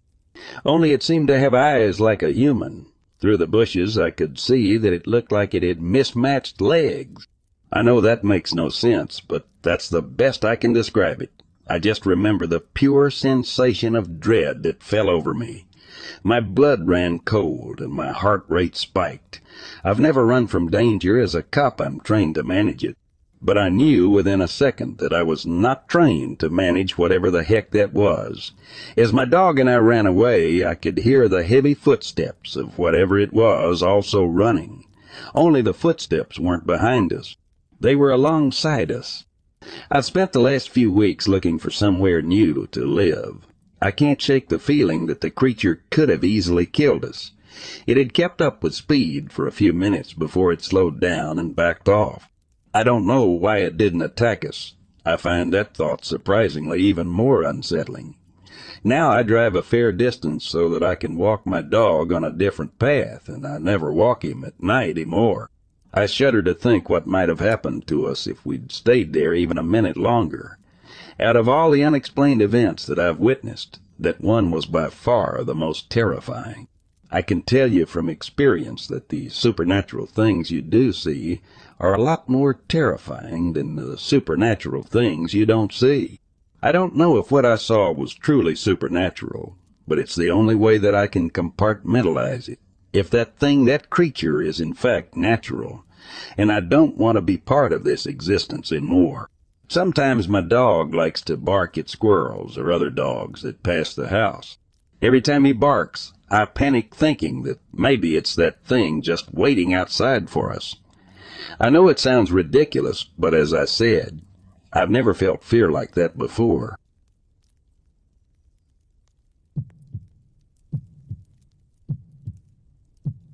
It was just after sunset in summer of 2014. I was traveling on a remote road in the Cuyahoga Valley National Park near Brecksville, Ohio. It's close to the Akron/Cleveland area. I'd gotten off work early and decided to head home before the evening rush. As I was driving through the park, I noticed movement alongside the road. It looked like a deer grazing along the side, so I slowed down as I approached it. I love hunting, but I also love seeing them. What I saw that day was nothing like a deer. I stopped my car to get a closer look because it looked different than a deer. It was leaning against a tree. I was about 20 yards away from it when I first saw it. I was awestruck by how large it was, easily over 6 to 7 feet tall. But I couldn't tell its color due to the dark. It just kind of looked like a large shadow, which is why I originally thought it was a deer. But as I looked closer, I thought it might be a person in a ghillie suit. That made no sense, though, because it was in the middle of nowhere, and there was a no-hunting rule. So I was perplexed. I got out of my car to investigate further. As I walked closer, I noticed a foul smell in the air. It was a mix of vomit and excrement. I assumed maybe it was a dead deer nearby or something.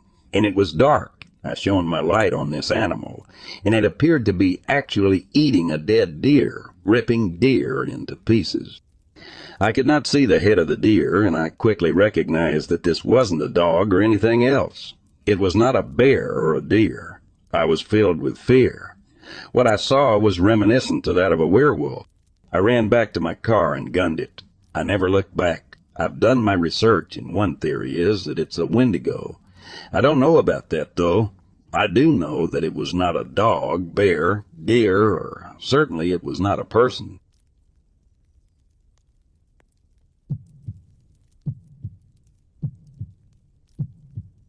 I was stationed at a rather small police station in one of the more impoverished cities. This would serve as a district for people who had just moved into our county and due to job availability or even family reasons.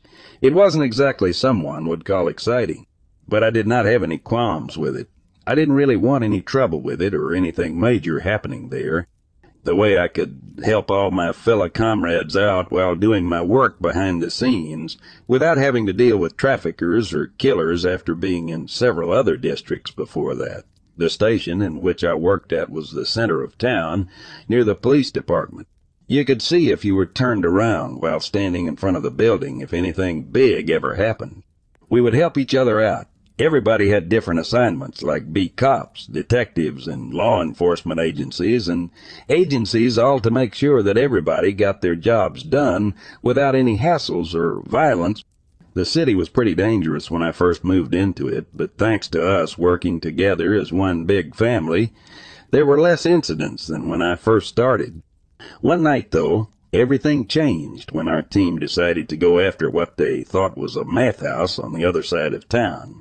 My old station was a good distance away, so I did not hear the gunshots to the radio or anything.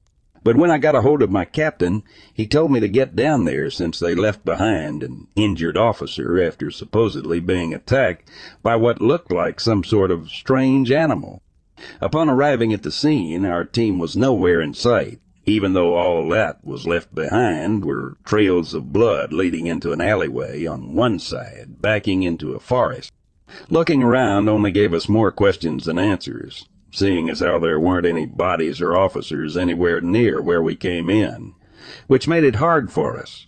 I mean, we couldn't start searching for them in case anything bad had happened. After spending a good amount of time looking through the forest, I decided to head back to my station since it was nightfall and I wouldn't be able to do anything else at that moment. Not much changed around our city, even if there were rumors about packs of all animals running around in the outskirts of town until they met up with other people. Thinking back now, maybe it wasn't such a great idea for me to go out there alone after all, but I just wanted to see if everything else settled down by then, which we all knew how that turned out.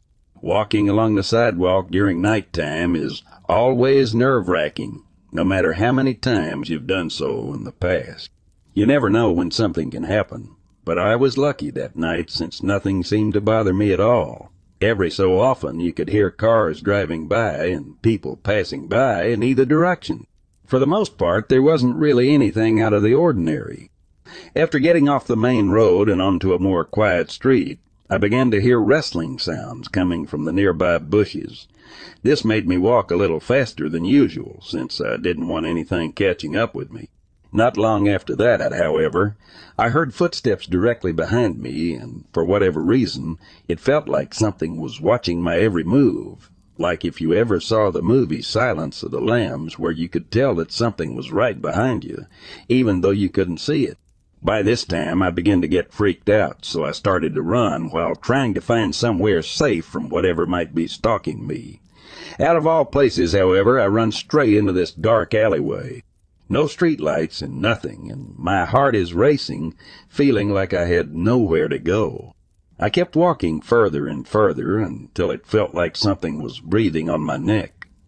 I guess that's when the effects of adrenaline fully kicked in, and it felt like an eternity before anything finally happened.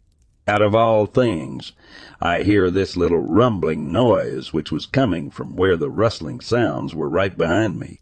Terrified after seeing what looked like some kind of dog or wolf-like creature in the shadows, I turned around, but by then it was too late. It pounced on me, bent down hard on my shoulder. I didn't know how I was able to do it, but once the creature let go, I ran as fast as I could, even though my shoulder felt like it was on fire and blood was oozing down. I'm sure muscles were torn, but I was pumped so full of adrenaline, I think it was blocking a lot of the pain. I got back to our station, and right after opening the door and running inside, my captain quickly saw, and I lost consciousness. I don't really have an answer for what occurred that day, but I can tell you now it was more real than the worst nightmare I've ever had.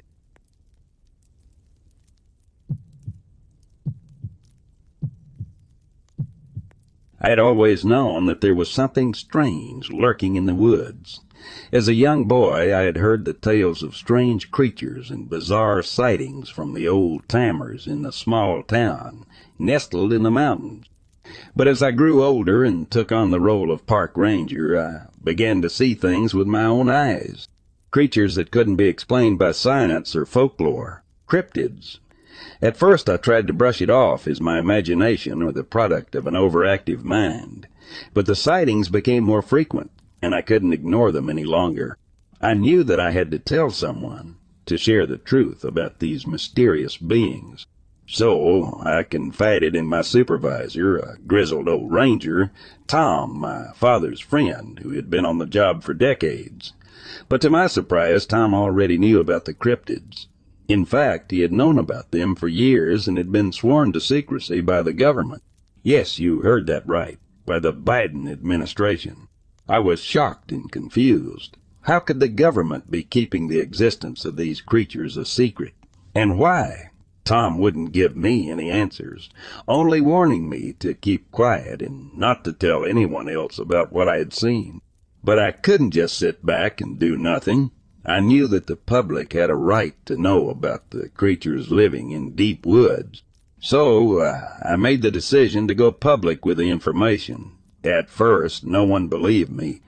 The local media laughed at my claims, dismissing them as the ramblings of a crazy park ranger. They said I'm crazy. I also tried to Google my name. It doesn't show anything. Also, why didn't major mainstream media share the article that local media posted? Later I found out. The government was not amused. They probably saw me as a threat, someone who could potentially expose their secrets and undermine their authority. And so, they began to hunt me. I'm not joking. 2 men in black came to my house. Before they knocked, I escaped through the rear window. I knew that I had to go into hiding, and fast. I fled into the deep woods, hoping to lose myself in the wilderness and avoid capture. As I wandered deeper into the forest, I couldn't shake the feeling that I was being watched. I heard strange noises in the underbrush, and every so often I caught a glimpse of something moving just out of the corner of my eye. And then, one night, I saw it. A creature unlike any I had ever seen before. It was tall and lanky, with long, sinewy limbs and a face that seemed to be half human and half animal. I froze, unsure of what to do. As I stood there staring at the creature, 2 men in a black suit appeared out of nowhere. I could see the glint of a weapon in their hands, and I knew that I was in trouble. The 2 men in black seemed to be working together, trying to subdue the beast. My survival instincts kicked in, and I turned and ran. I could hear the man, but also the creature chasing after me, but I didn't look back. I just kept running, pushing myself to the limit. Finally, I burst out of the woods and into the clearing, panting and sweating. I had no idea where I was or how far I had run, but I didn't care. I was just grateful to be alive. As I collapsed to the ground, I couldn't help but wonder what other secrets lay hidden in the depths of the forest.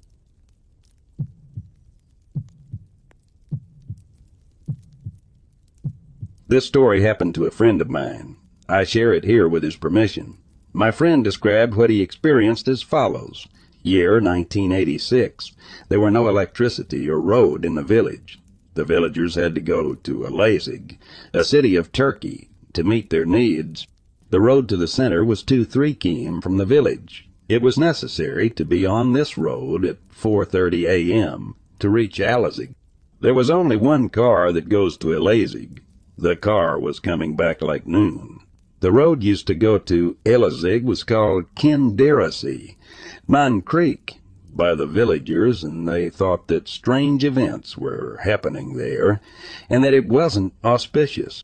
Me and 2 of my friends started preparing at 3 p.m. to hit the road. The road we had to cross that included the Demon Creeks to reach Elazig was on our minds. First, we planned to cross the Ridgeway, then the Demon Creeks, and enter the highway that leads to Elazig.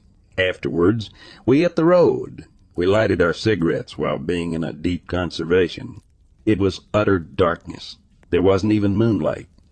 We were slowly encouraging ourselves to cross the Demon Creeks and thinking about that moment. We were getting close to the Demon Creeks, but first we had to cross the Ridgeway. The path was so narrow that 2 people could not walk side by side, and it was filled with big bushes. We were moving in a single line. I was the last one in the row. The first guy in the row, named Kamal, suddenly stopped, and he mentioned that there was a black dog watched us without moving on the way. I thought to myself, it's one of our village dogs. My friends were very nervous. We were getting more scared of the stories that we had heard since our childhood. I was scared and started reciting Bismillah at a Muslim prayer. The dog suddenly got out of the way and disappeared after moving a few meters away in the bushes. After the dog had disappeared, we thought to ourselves what the dog was doing there and continued to walk. After walking for 1 to 2 minutes, Kamal suddenly stopped again and yelled, "It's the same dog again," his sin before moving a few steps back. 3 of us didn't know what to do because of confusion and fear. The dog was looking at us again. I recited Bismillah again. The dog stood up and vanished again at the bushes. My friend said, "Hassan, let's go back and don't go there." And I said, "We need to cross this road. If we don't, we will have to tomorrow. We will use this road for shopping," and calmed them down. Then we continued to our path. My friends were scared. Of course do I. We were talking about why did the dog appear at us again. I tried to calm them down by saying it's just a common dog and following us. We continued to our path. We couldn't believe our eyes what we had seen after 3 minutes. A coal black goat was standing on the road like blocking the way. We were so scared. We started to pray and recite Bismillah. The goat suddenly disappeared. Disappearing of the goat made me comprehend that these events weren't ordinary at all, and we got scared seriously, but going back was unnecessary. I calmed my nerves and went to the first row of the line, and I backed my friends. I was both praying and continuing our route. It was only a sharp corner left for the Demon Creek. We were shocked when we finished crossing the sharp corner. What we had seen was indescribable. Long, white as snow, shining silhouette-shaped mass. Whatever, it was obvious that it had arms and legs, but its face was ambiguous, and so it started to create sounds of rumble, scream, crying. We closed our ears with our hands. We were throwing ourselves out of fear and flapping on the ground. In the same time, there was blindly shining. I started to recite my known prayers. My friends were yelling, cursing, and they didn't know what they were doing. I was thinking about how to escape this situation and staying calm. I dragged my friends out of that incident. The screaming voices turned into laughter while we were escaping from there. The laughter echoed in our minds. We head back to the village, but we didn't know how we could come back. At the entrance of the village there was the house of Kamal. When Kamal's parents saw us, they couldn't believe their eyes. They said, "What's the matter with you? You have paleness in your face." We couldn't speak, trembling continuously, make noises like dummies. They informed our relatives. They also came here. They tried to grasp with the mind the situation. I rested for a while and drank some water and told them the story. The villagers were stunned. They told us to thank God that you could come in one piece. We thought that we saved ourselves, but from sunrise to sunset for 40 days, we had heavy headaches. Skin rash, huge herpes in our lips.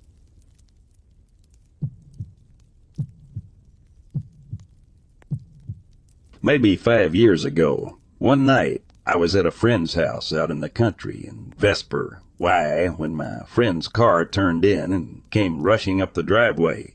The car came to a halt and 2 of my other friends jumped out. They explained that they had seen something they just couldn't describe. I asked them if they got a good look at whatever had them so shook up. They looked at each other and said yes.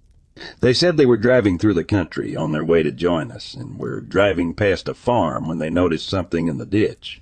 The friend who was driving said he flashed his brights to get a better look, and whatever it was raised up and ran across the road on all 4s. It looked like it could walk on 2 legs if it wanted to, they both said. They also said it looked like it was half dog, half man, or maybe half dog and half monkey. They couldn't explain how the creature looked any better than that. They just kept trying to compare it to other animals. They said they were about 20 yards from it. The brights were on, and they got a good look at it. Well, that's the story. I'll never forget how stricken their faces were with panic and fear. I don't think they were lying.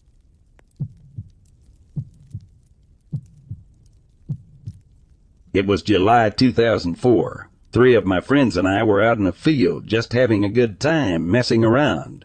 That's when we heard some noises off in a field a couple 100 yards away. We didn't think too much of it. A little while later, we kept hearing the noises getting louder. We could also hear trees breaking and things like that. We tried to ignore it, but we soon found out that ignoring those sounds was a bad idea. We saw a creature that was 7 to 8 feet tall coming toward us. The creature stood like a human and acted as a human would, but it looked like a dog or a wolf. We were completely surprised. We had no idea what was going on. We ran back to our cars as fast as we could and drove away.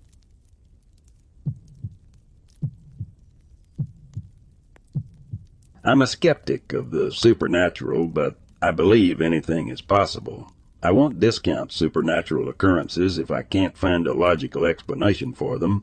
I've experienced a few incidents I couldn't explain, but I'm going to tell you about the one that freaked me out the most, though. So here it goes. I live in the Twin Cities in Minnesota, USA. A lot of people in the cities have cabins in either northern Minnesota or rural Wisconsin. Our cabin was in rural Wisconsin, in a small town called Danbury. The cabin is on Long Lake, at the very end of Long Lake, Rod. Along with the cabin came almost an acre of land, covered by thick forest. We carved a trail through the land for TVs and whatnot.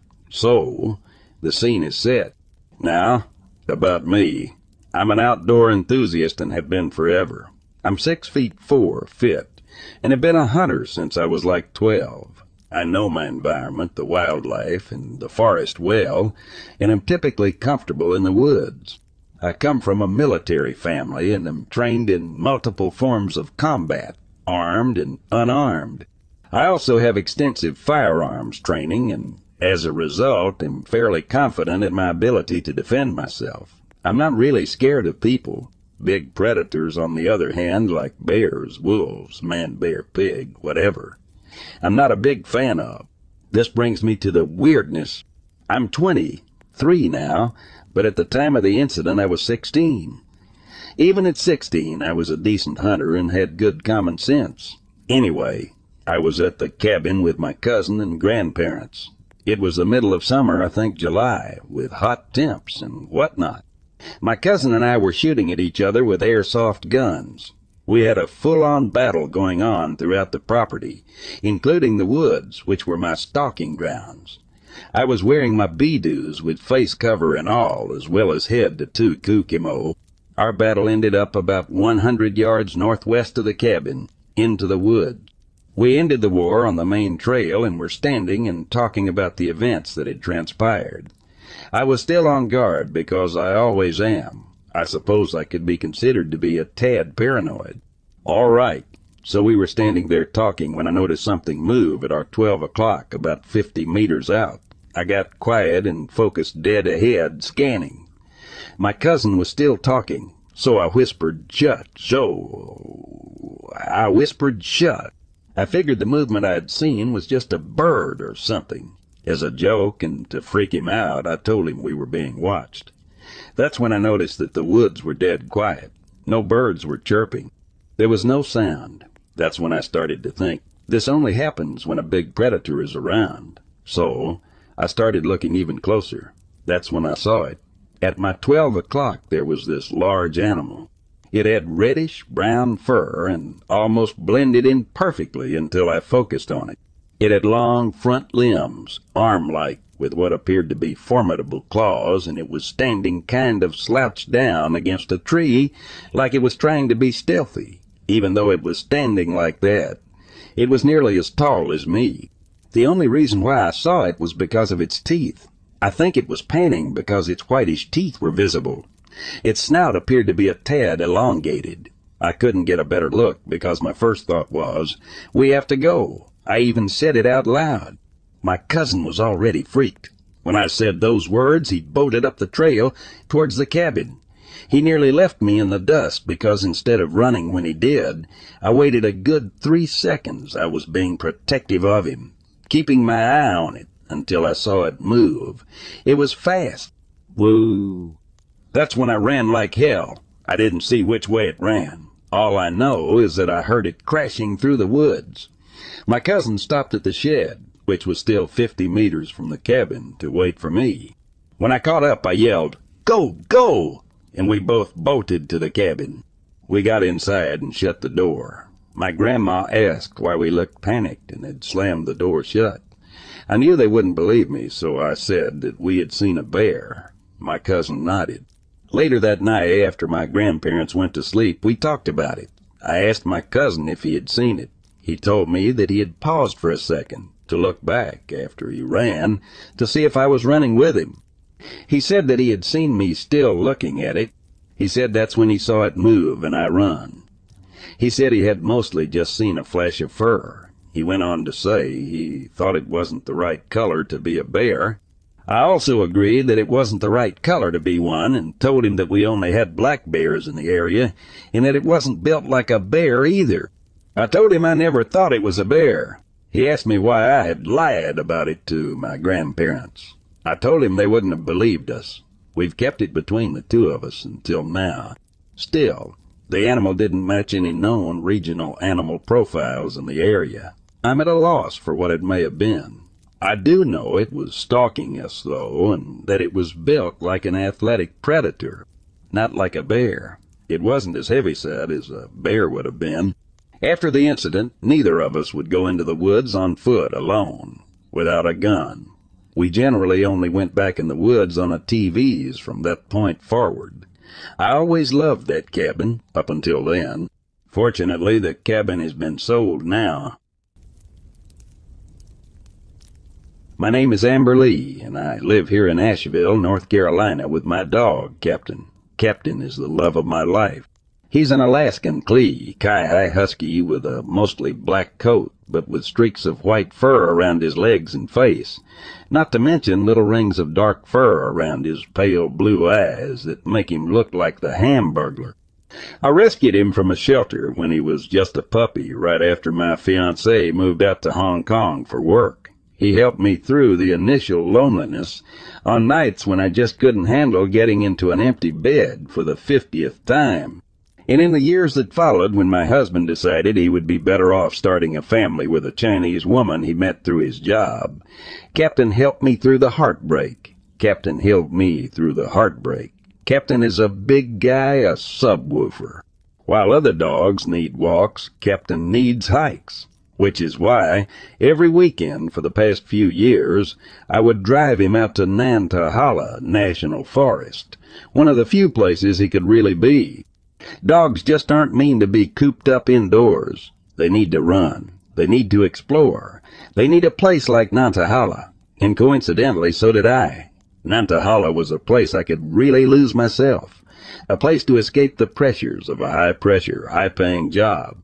The woods were a place of sanctuary to me, but that all changed one chilly October day when I came to realize that there is a damned good reason why human beings have walled themselves off in towns and cities.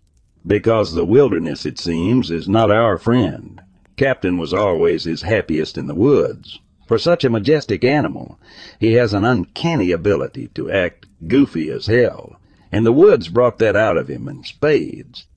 He'd be so lost in the feeling of pure freedom, his blue eyes all wide with his tongue lolling out of one side of his mouth, riding the wave of zoomies that inevitably had me laughing at how dorky he acted. So you can imagine how quickly I noticed a change in his behavior.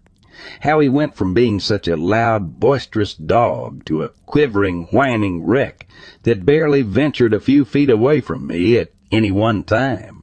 In all the time I'd been taking Captain out to Nantahala, I'd never seen him act in such a way. And when I laid a hand on his neck to give him a stroke, I discovered he was actually trembling in fear. My first thought was that a mountain lion could been in the area, but a previous encounter with what I'd figured was a predator scent trail had caused Captain to bark incessantly and become overly aggressive. Now, this was back in the fall of last year, and that during the previous summer, the Nantahala had seen a sharp increase in black bear activity, with homeowners being encouraged to be much more careful surrounding issues of food disposal. It was entirely possible that Captain had sniffed out a mama bear and cubs, in which case he was right to be cautious. But he wasn't just cautious, he was outright terrified. I had no idea what to make of such a situation, but one thing was clear. Captain wanted out, and consequently so did I. There was only one big problem with such a plan. We'd already spent like 2 hours hiking into the woods. Getting out would not be quick or easy. With every step the tension grew, Captain looking behind me with wild, terrified eyes, darting ahead before doubling back to whine at me. Each footstep seemed a little quicker than the last. My utter paranoia growing to fever pitch as I continually looked behind me and continually saw nothing. But something was behind us. Captain knew it, and I could feel it. At one point he bounded back to my side and froze, staring off into the dense forest as he sniffed at the air before him. I thought the worst was over, but I was horribly, horribly wrong. With a yelp so loud it hurt my ears, he burst off through the trees ahead, howling barks punctuating his canine gallop. That's when I heard it, a rustling in the trees behind me, and with a terror so rampant I can still feel it to this day. I heard something behind me, breathing, and it was huge. I just ran, following the sound of Captain's barks, crashing through the dense trees as dry branches tore at the bare skin of my face. There are many times in my life where I'd been uncomfortable, anxious, or scared. This experience dwarfed them all. No emotion can compare to that of knowing you're being hunted by something you cannot reason or bargain with, something that will crunch your bones into meal and not feel a goddamn thing. I ran harder and longer than I ever have in my life, so intensely that when I finally had to stop to draw breath, I found myself dry retching against a tree trunk, out of exhaustion, out of fear, out of pure biological imperative, making me as light and mobile as possible. But there could be no respite. Captain's furious barks made that abundantly clear. We had to keep moving. It was that, or be eaten alive. With tears in my eyes, I carried on running, hurtling through the forest, the thicket so dense I was running half blind, which was made painfully obviously when I caught my foot on a fallen tree trunk and was sent flying into the dirt. The impact knocked the wind out of me with an ugly grunt, and as I rolled onto my back, struggling for breath, I saw Captain appear at my side. He had been my hero so many times before, and wasn't about to fail me now. His barks were wild, full of rage, his sharp teeth exposed as he poured the raw force of his being into the woods behind us. It was terrifying, awe-inspiring to behold, and in that moment I thanked God that he was on my side. But not even Captain could maintain the display, for when the unseen thing hunting us seemed to roar back through the trees, Captain was silenced. He rushed over to me, taking the collar of my waterproof coat between his teeth and trying to drag me along the forest floor. But I was renewed by terror, by biological imperative, by the goddamn raw need to survive. In an instant, I was back on my feet, running, panting, scrambling for life. I remember there being a moment when I was terrified that Captain might leave me, how the fear might prove too much for him to handle. There was so much of the forest for him to escape into, but he never once failed to double back and find me. Even when he was out of sight, he made sure to continue barking furiously so I'd know exactly where to run to. That was until I burst through a set of particularly thick bushes to find Captain stood stationary at a river bank. It wasn't all that wide or all that deep, but it was enough of an obstacle to halt his progress. You see, Captain hated water. I don't know if it was something that happened to him as a puppy before we adopted him from the shelter, but Captain has always hated it. Pools, rivers, lakes. You couldn't get him to go within 6 feet of any of them, which is why seeing that river in our way terrified me on a whole new level. Out of pure instinct, I just jumped across. Like I said, it wasn't particularly wide, but the exhaustion of running for so long meant I only barely made the jump. I turned, knowing that Captain wouldn't even attempt the jump without encouragement or direction. My voice was trembling as I spoke. "Come on, boy, jump to Mama! Please, boy, please jump to Mama!" It was horrendous, watching his eyes so full of confusion, saying without words, "Why are you making me do this?" I watched him pacing up and down the bank as the thing hunting us grew closer and closer. In the end, I was begging him, pleading with him, promising steak dinners for an entire year, if he would only get his ass across that river. For a moment he froze, sizing up the gap before sprinting off back among the trees. Again that terrified feeling gripped me. He couldn't do it. He couldn't do it. He was so terrified of the water that in a moment of pure panic he'd fled back in the direction of the thing, chasing us. It felt like an eternity, standing there on the riverbank, praying that he'd reappear, somehow convincing myself that he wouldn't. Only he did.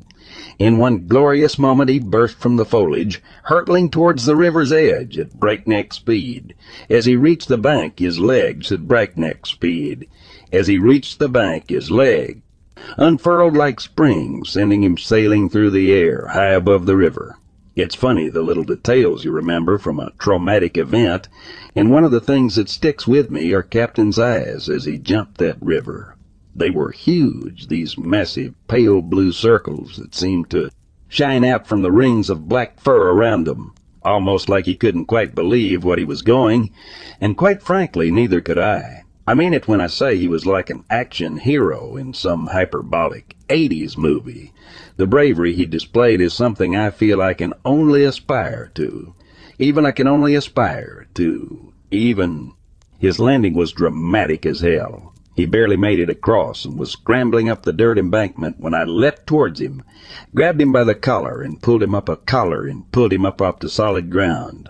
When we were up, he took off again with renewed speed, seemingly more terrified of the water than what had been stalking us. I'd had tears in my eyes before, but at that point I broke down completely, calling after him with staggered breathing. "Good boy, Captain! Good boy, Captain! Good boy!"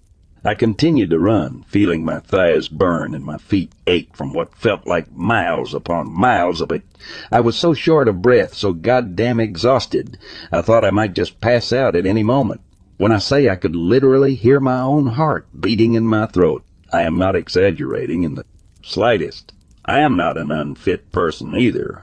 I dance a lot. I take spin class. I have stamina, but running at almost constant sprint for the better part of an hour made it feel like my heart was about to explode out of my chest. By the time I'd reached the peak of yet another gentle incline, my legs gave out from under me. I remember seeing silvery white patches appearing in my vision, and no matter how hard I drew breath, I just couldn't seem to get enough oxygen. When I saw something moving in front of me, something that definitely wasn't Captain, I thought that was it. I thought I'd pass out and never wake up again, having been torn apart by whatever wild animal was chasing us. I woke up in the back seat of a 4-seater pickup truck. As soon as I found the strength to sit up, I heard a voice outside the stationary vehicle shout, "She's awake." Suddenly the door opened, and a person I'd never seen before in my life was offering me a plastic bottle of water and asking if I was okay. I didn't speak. I just took the water off of him and gulped like 3/4 of it down in one long, sweet chug. By the time I regained my senses, I was panicking.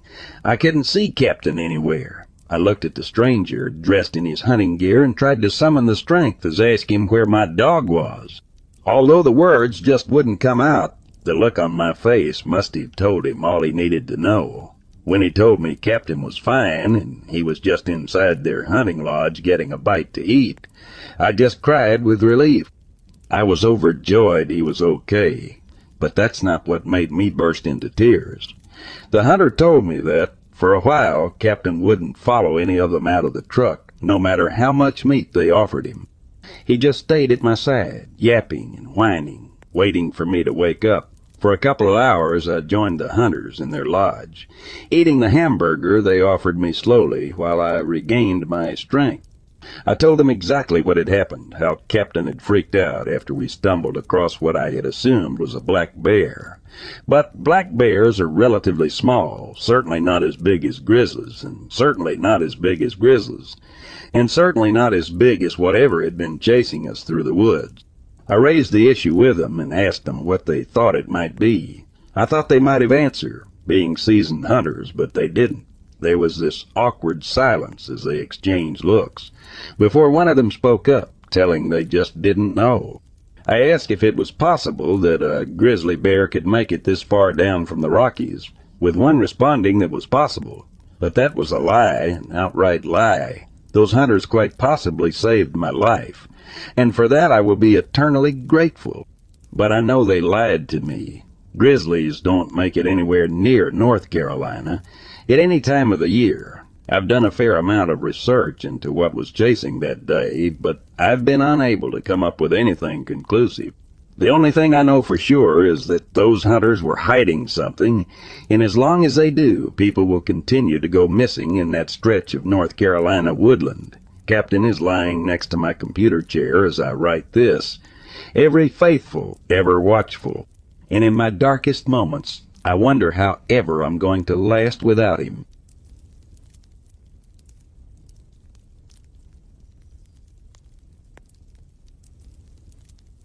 Every summer for the past few years, a group of friends and I have traveled from our homes in Liverpool, in the UK, to Dumfries and Galloway in Scotland.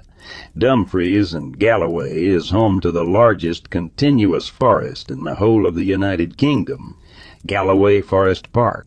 It's about as wild as it gets for the UK, with some parts of the woods being so dense and overgrown that it's clear no one has stepped foot in them for hundreds, possibly thousands of years. Our yearly visits brought us peace, clarity, and a respect for nature. But last year's trip ended in one of the most horrifying and distressing incidents of my entire life. One that completely changed the way I see the world and the way I consider the human mind. Year in, year out, we'd take an overnight coach up across the border, then hike out to a place called Loch Aber.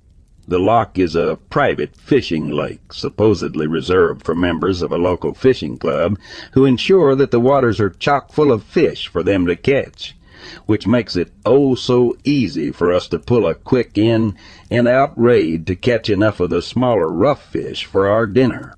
I'm serious, 45 minutes and we're golden, and take it from any fisherman.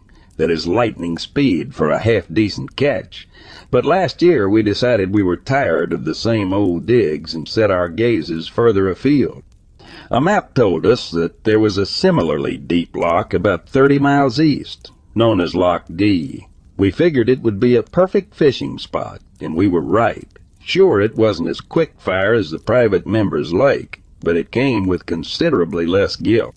Everything was going perfect. That was until the second night, when in the middle of a campfire drinking session, one of my buddies jumped out of his seat and recoiled from the fire. "Who the hell is that?" he asked, sort of calmly at first, nothing more than cautious confusion. "Who's who?" someone replies lazily. "Someone moving through the trees back there." He was pointing into the trees directly behind my back. I actually gave a hoot of sarcastic laughter at first, thinking he was just trying to scare us. But the moment it became obvious that he was not messing around, a jolt of fear went through me, and I too leapt out of my seat, spun around, and shined my torch into the darkness. You could feel the tension among us rising as we desperately looked around for who he might have been talking about. Torch beams darted across the trees, inspecting every trunk or thicket of bushes, but there was nothing, no sign of the person my friend had seen. "Hello," someone called out, immediately shushed by the rest of us. No one wanted to give away our position, but at the same time we needed to know if there was anyone out there watching us. But again, nothing, just silence. "I think you've had a bit too much to drink, mate," I remember saying to the guy who supposedly seen a figure walking through the trees. "I'm fine. I barely touched that bells I brought. I swear to God I saw someone just then." "Like who?" someone asked. "Man, woman, young, old, what?" I don't know," he replied shakily, "but they were big, really big. Only big thing around here is your bloody imagination, mate. Now go and get your head down. It's been a long day, and it had, thanks to the overnight coach. No one really sleeps on the journey up to Scotland. I mean, they close their eyes, put some chill music through their earphones, but they never really sleep, so everyone ends up being pretty wrecked by the end of the first night. The next morning, we felt even worse. The first night after such a long journey is usually one where we sleep like the dead, but not that night. None of us could quite relax, not with the possibility of having someone stalking us in the backs of our minds. Thank God we were only planning to fish that day, as we really were not in the mood for anything else, given how bloody exhausted we were. After breakfast, we marched down to the loch with our fishing gear. It's a gorgeous area, a crisp blue lake ringed by hills. It's not unusual to get some really nice sunny days up in Scotland, too, especially during the summer. But that day, the sky was this horrible, grimy gray, like the sun had barely risen at all. I was tired, half-soaked from the drizzle, barely even excited to be fishing for my dinner. I actually hoped for something exciting to happen, and for my sins my wish came true. "Look," one of us shouted. "Over there. Other side it over there. Other side of the loch. Jesus Christ, can you see that thing?" It was the same lad that had seen someone or something walking through the trees. Where? We were terrified. One sighting could have been his eyes playing tricks on him. Another couldn't possibly be a mistake. There, he said, pointing, just on the other side. It came out of the trees for a moment, then disappeared again. Please tell me you saw that. Mate, just calm down. It's probably just... I know what I saw, and we need to get the hell out of these bloody woods right now, he said, grabbing up his fishing gear in a panic. I remember him rushing off back to camp, one of the lads following him, still trying to calm him down. But it was impossible. He was manic, scared half to death by whatever had briefly emerged from the woods on the other side of the loch. I asked the other boys if they'd seen anything. Each shook their head. None have had any idea what he was talking about, but that didn't mean they weren't just as freaked out over his outburst. We were supposed to stay for 7 full nights. But that second one was our last. We'd managed to talk the lad who was panicking down, convince him to stay a few nights more at the very least. We'd come all this way, and I wasn't about to let one of us just leave because they'd had a wee scare or something. But it didn't end there either. In the middle of the night, the lad that'd been seeing something burst out of his tent, waking each of us up before asking, "Can you hear that?" There was silence. Dead silence. Dead silence. I mean, I strained my ears trying to hear what had him so spooked, but I heard nothing, just the rustling of a few sleeping bags as confused blokes sat up awake. He was scratching at his own ears, gritting his teeth, rocking back and forth in the dirt as the sound seemed to completely overwhelm him. That's the exact moment I realized. I think the same moment everyone else picked up on it too, that there was no noise. There was no monster. It was all in his head. He was experiencing a psychotic break, and it was all in his head.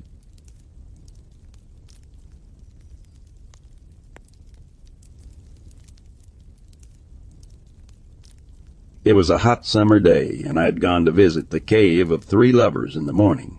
I was walking on the trail from the cave to the back of the park, when I heard a park ranger reporting to somebody that a large bear was on the loose, and that apparently it was dangerous at that point to be on the trails. I got really worried because, well, I was alone, but I had to go by the ranger station to get to the trailhead to get back to my car. I had to finish my hike. I was pretty nervous and decided to go back to the cave where there were other people. I told another hiker that I was worried about the bear, and he assured me it would be fine. I decided to take his word for it and keep going. I wasn't equipped with anything like I should have been. Bear mace would have been the most optimal. I was so worried that I didn't take a picture of the back of the park, which is pretty amazing, very photogenic. I was going to the trail and I saw it, a bear. It was huge, and it was standing in the middle of the trail. It was black, and it turned to me and began snarling. It was scary, and I wanted to run. But as I got a closer look, and the more I realized it wasn't actually a bear at all, but a short, stocky wolf, all black, long, pointed, tipped ears, and a very long snout. I wasn't even sure what to make of it or how to process it. This thing then starts letting out this awful scream that sounded like a woman being murdered, with a mix of a wolf howling. I was so scared I didn't know what to do. I started walking backwards, and this thing starts walking towards me. So I turned around and started running, and it began chasing me. I felt I had this thing caught up to me. It would have killed me. I jumped in the brush next to me to try and avoid it. I kept running even though I could hear it running after me. I got to the parking lot and ran to my car. I had to climb the fence. I had to turn around and see if it was following me. It was. I climbed the fence and I was over it. And I was now running to the car. I was so scared I was crying. I didn't know what to do, so I get in my car and I locked the doors. Now I'm shaking and scared. I turned my car on, and it was making this grinding noise. I screamed. I thought this thing was going to get in the car and get me. I started going down the road, and this thing was running along the fence. I kept going and along the fence. I kept going, and I looked in my rearview mirror to see if it was still there. Oh, I saw the thing. It was still running, but it was slowly coming to a stop. It was still looking at me. I was scared. I almost didn't want to look. Then it kind of fell on the ground, throwing its head back and forth, convulsing strangely, and then jumping back up to run off the way into the woods. I cried harder because I was so scared and grateful that I wasn't dead. Being a 23-year-old girl, I feel like I wouldn't have been strong enough to keep that thing back from me. I'm glad I survived. I usually am an adventure seeker, but after this I will be going less off the beaten path. I've never been more scared than I ever was on this hike, ever.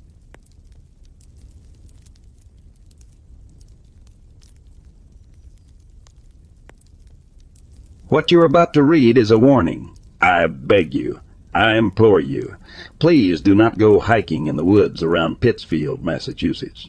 I know those woods like the back of my hand. I was playing with my little brother among those trees when I was still in single-digit ages. So trust me when I say that something has been changing out there, and not for the better. I first noticed something was horribly wrong during a hike a few weeks back. In early spring, birds migrate back from the warmer, southern climates to their northern territories en masse. Thousands upon thousands of tiny songbirds occupy the trees around Mount Greylock during the month of March, each singing a sweet, chirpy song that is, in reality, a bellowed war cry, a call for challengers to step up and knock them off their perch. Yet as I trudged through the previous winter's leaf litter, I couldn't hear a single goddamn thing. No birds or any other animals, for that matter, seemed to still call the forest home. This made me nervous for two reasons. One, animals have an uncanny ability to detect dangers that are imperceptible to humans. Their sense of smell, hearing, and general atmospherics are far superior to our own. If the wildlife had fled the area in such a hurry, or at least refused to return, that could mean something awful was about to happen. And two, areas of woodland turn exceptionally quiet when there is a large predator around. Wood pigeons will become deathly quiet and still, hoping a black bear or mountain lion will just pass them by. Sometimes they don't, but either way, it would be hideously unsafe of me. It would be hideously unsafe of me to wander around while one was prowling the area. So naturally, I started making my way back towards my car when something real peculiar happened. I feel I should remind you at this point that I've been playing in the woods around Mount Greylock since I was like 7 or 8 years old. It's pretty far from where our family lived when I was a kid, but thanks to our bikes, we had a pretty large area to roam when it came to those long summer breaks. Point being, I know those woods really well, but some way, somehow, I managed to get lost. It first came to my attention that I'd managed to get myself turned around when I felt my head begin to throb with a dull ache. I stopped walking for a moment, rubbing my eyes and the bridge of my nose to try and massage away the ache. But when I opened my eyes again and looked around, I felt a faint flash of panic running through me. I did not recognize my surroundings, and I cannot understate how jarring that was for me, to be somewhere I'd been visiting all my life, only for it to feel utterly foreign to me. I actually had to take a moment to take out my compass, just to try and get a bearing of where I was headed. But to my surprise, the compass needle kept slowly moving around. Even when I got it to sit still on a supposed bearing, it slowly began creeping around again. Now this was much less of a problem than it might appear. Sure, it was unnerving, but there are ways around a faulty compass. Like, for one, moss mostly grows on the north side of a tree, the side that gets the most sunlight. So that provided an easy way of determining which way was north. At least it usually would. Because, as I inspected various tree trunks, I realized the sun was hanging in the southern portion of the sky. That or the moss in this area grew mostly on the south section of the tree trunks. I get that it's not entirely out of the question, but that was yet another detail that just seemed to fry my brain. Nothing made sense, and the less it did, the more the feeling of pure panic began to bubble up in my chest. But to panic in that situation, in any kind of situation, in gravitation, is to welcome defeat, degradation, and death. I kept myself calm, told me there was a rational explanation for everything that was occurring, and walked off in the direction I was almost sure the nearest highway was. It was then I came across something I'd never, ever seen in those woods before, something that seemed so out of place that it was frankly terrifying. In all the years I'd spent roaming those woods with my brother as a kid, I'd never seen anything like the old, run-down cabin that stood before me. And I mean it was old, as in there was no way it could have been built any later than like 1979. So just how me and my brother had missed this place was utterly beyond me. The obvious thing to do was to knock on the cabin door, see if anyone was home, and, as much as I might find it humiliating, ask for directions. But as I walked closer and closer towards the rustic front door, I felt the most unusual sensation. I put it down to general tiredness. Maybe my blood sugar was low. I'm not entirely sure, but for whatever reason, each footstep that took me closer to the cabin seemed more and more difficult. By the time I was actually bringing a closed fist up to knock on that old wooden door, it felt like something was physically repelling me from it, whispering directly into my brain, "Leave this place and never return. Don't look back. Never look back." When I finally knocked, the door creaked open slightly, revealing the dilapidation behind it. Whatever bolts or locks that were on the door had long since been worn away, and the inside was just as run down and rotten as the outside was. It was evidently abandoned, but there was a curious order to the furniture that led me to believe that every so often the cabin did actually receive some visitors, aside from me.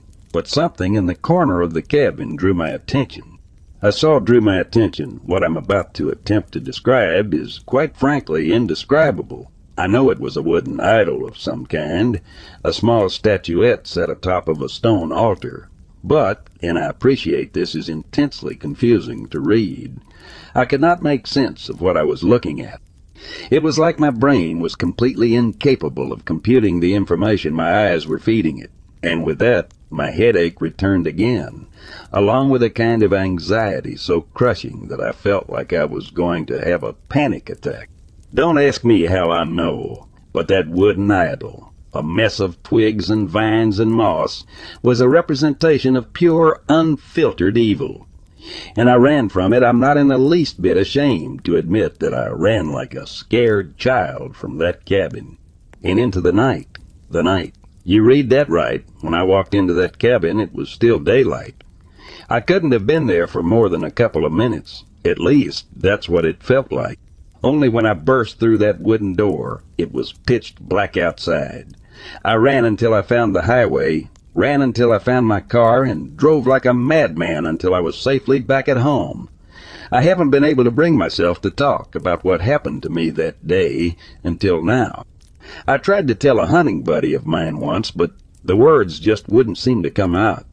But please, if you're reading this, heed my warning, and do not go hiking in the woods around Pittsfield, Massachusetts. I live in a small town in a rural area where there's not much to do but drive around. Last fall, around 1-2 a.m., 2 friends and I were driving around aimlessly our country roads, equipped with slushies in hand from the only gas station that was still open, just as we've done thousands of times before. This time we'd turned onto a particularly desolate country road, one that we typically seem to subconsciously avoid for whatever reason. We didn't notice we were on it at first. We were too busy talking about college and boys and whatever else was on our minds when my friend slammed on her brakes. A deer, a buck to be exact, trotted across the road. Innocent enough, right? That's what we all thought, or rather convinced ourselves, as we sat in silence as we continued to drive. As soon as we got to a more familiar road, I let out a stifled laugh. I looked at my 2 friends and said I think I'm going crazy because I literally thought that was a man running on all 4s at first. I watched their faces fall. It turns out all 3 of us could sworn that we'd seen a man running on all 4s across the street. But that doesn't make sense. It was clearly a deer. We all saw it on the other side of the road. We know it was a deer, so why did we all think the same very specific thing?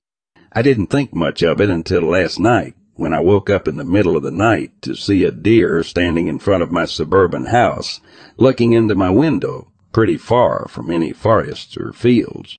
Obviously, deer are common, and it's not rare for deer to wander out this way, but it reminded me of the incident from last fall. Has anyone else had a similar experience?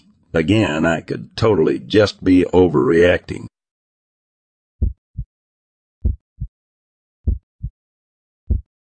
I'm a 32-year-old lady from the very northern tip of West Virginia. Most of my life has been lived in Hancock County. When I was little, we camped in tents, walked everywhere, hiked at parks. All that outside goodness. In my teens, we started going to state parks to ride horses. I've been to Thomason Run, Beaver Creek State Park, Salt Fork, Raccoon Creek, and Vista Park. I think that was the name. We had a friend who was constantly inviting us to ride on people's land. She had received permission from... I'm well acquainted with the local wildlife. I've seen all the major players, including coy dogs and bears, and can identify most sounds in the forest. I love watching nature documentaries. I was looking to become a vet, so I studied a lot on animals. Drawing and painting them got me very acquainted with animal anatomy. Was I ever into cryptozoology? Yes, I was a dino-crazy little girl. My one babysitter had Reader's Digest, Mysteries of the Unexplained. The thought of a plesiosaur in Scotland or an apatosaurus in the Congo was just mind-blowing. Later in life, I started looking at it like folklore. It was interesting to read the accounts and learn the theories behind what people were seeing. But I believed in them as much as a folklorist believes in dragons and trolls. I didn't have any interest in Bigfoot, and I'd never heard of dogmen. I never had interest in looking, nor did the thoughts ever cross my mind. It seems I didn't need to go looking. They found me. We moved to the farm when I was about 10. Mom's dream was to have horses, and she was finally able to live it. The farmhouse was haunted mainly by the former residents of the house. I never felt threatened by them, though. It's a little unnerving to have two men talking and moving the couch you're sitting on. Or should I say, it sounded like it. No one was home. No media was on. And yet I was hearing two men talking about how they were going to move the couch and where, and the sound of furniture being dragged right from under me. The land itself had its share of strangeness. Most things were benign, though. We just shrugged and carried on. I honestly hated our woods. Anywhere else I'd freely hike, but even in the yard, sometimes I felt watched. Heck, sometimes I thought something was staring in our windows. Now that I think of it, we did have things slam into our trailer. I'd think it was a horse that had gotten loose, but when I'd go out to investigate, I'd find nothing. I'd chalk it up to a deer. I used my horses' breeds for their names rather than think up names for them. Anyone who knows me knew my horses' names. I was 18 to 19 in this encounter. By this time, we gave up on cows. I hate them, and just had the horses and chickens. Someone knocked on the door at 2 a.m. I'd only been asleep 2 hours, but years of conditioning had my heart pumping and in my mind clearing. Someone knocking that early meant trouble. It usually meant horses or livestock had gotten out. I wasn't disappointed. Our neighbor said the horses were in his yard. My mind wasn't totally awake, so I didn't think to ask which yard they were in. My stepfather came out, asked what was up, and told me they were my horses, so deal with it. Mom was working. That was nothing new. This lot of horses had 3 expert escape artists. I had the routine down. It was pretty dark out, but I did have some moonlight to help. The security light only went so far. Then, of course, it shut off after so long. When it was cloudy, you literally had to watch that you didn't walk off into the ravine. It was so pitch. I was naturally in a foul mood, cursing my horses and wondering if some drunk had gone through the fence again. It happened a lot. As I got closer to the brown barn, I realized a horse was flipping out. It was running back and forth, squealing and carrying on. I went in and grabbed the halters and leads. I paused for a moment to see if any other horse or horses had replied to the horse I heard squeal. That would give me an idea where the other horse or horses might be. There was no reply. That was odd. I was thinking, crap, they're on the other side of the hill. It was the only reason in my mind they wouldn't be replying. Let's just say when they followed our cut trails to the other side, it took us an hour to traverse through the woods and lead them back. And even with 2 guys on a 4-wheeler and my mom, that was a freaky treat. I felt like I was being watched and followed. Maybe it wasn't paranoia. So the land is set up like this. The brown barn was connected to a small pasture, about half an acre long, which then connects to a 7-acre pasture. Pretty much in the center, on the outside edge of the large pasture, was an old white barn that we turned into a run-in. I decided to tackle the horse still in the fence so I could bring her down to the small pasture to keep her from escaping too. Maybe the others would follow. I had to walk clear to the other side of the pasture to get to the panicking horse. It was my mother's Appalachia mare. I tried to catch her and nearly got trampled a few times trying. She was frothing at the mouth, and her eye whites were really showing.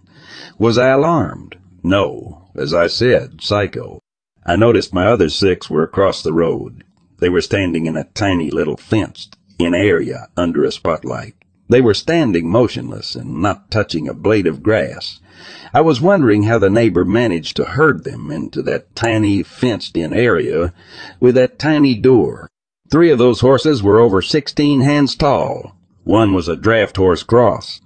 The doorway was actually small enough. He touched both sides going through. My thoroughbred mare took me 2 hours to corral the last time she got out. Much to my frustration, she was an awesome jumper. So a stranger rounding them up and putting them into a tiny yard was mind-blowing. I've had horses since I was 9. I'm 32 now. I've had ponies and horses. I've had Appalachias, Arabians, draft horses, quarter horses, walking horses, saddlebreds, Mustangs, foals, geldings that still thought they were stallions.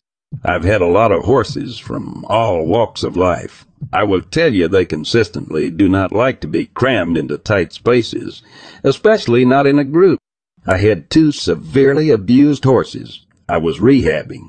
A thoroughbred that actually had PTSD, and a racking horse that actually took me 3 years to touch, without some sort of a bad reaction.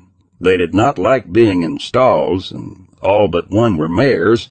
Maries are extremely moody, and 2 of mine were particularly vicious to those they didn't like. My Walker mare only liked 3 other horses. She should have been kicking the crap out of the others there. Mine also didn't like to be under lights when they escaped.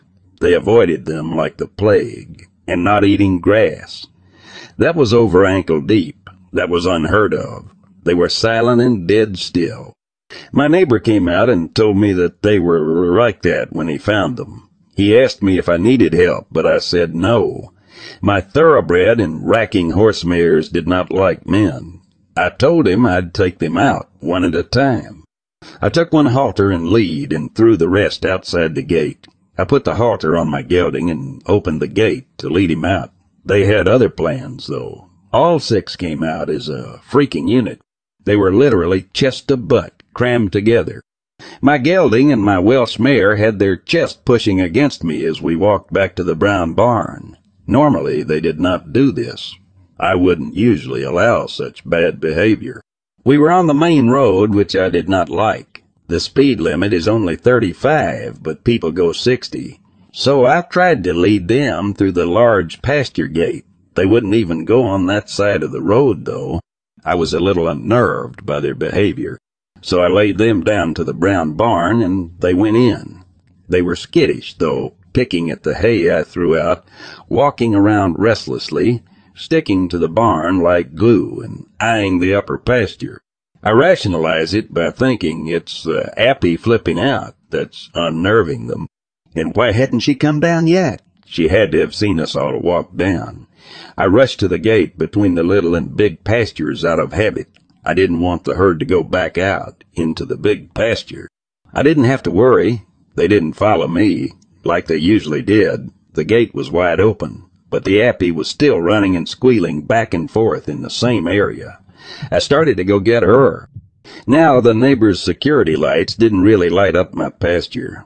The road was higher than my pasture, so it was cast in a shadow. I could make out her shape in some detail, though.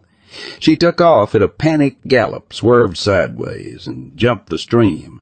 When she landed, she nearly landed on her face. She caught herself, though, and took off at a dead gallop again. I ducked behind a stump. If she would have hit me, I would have been dead. I went back and chained the gate.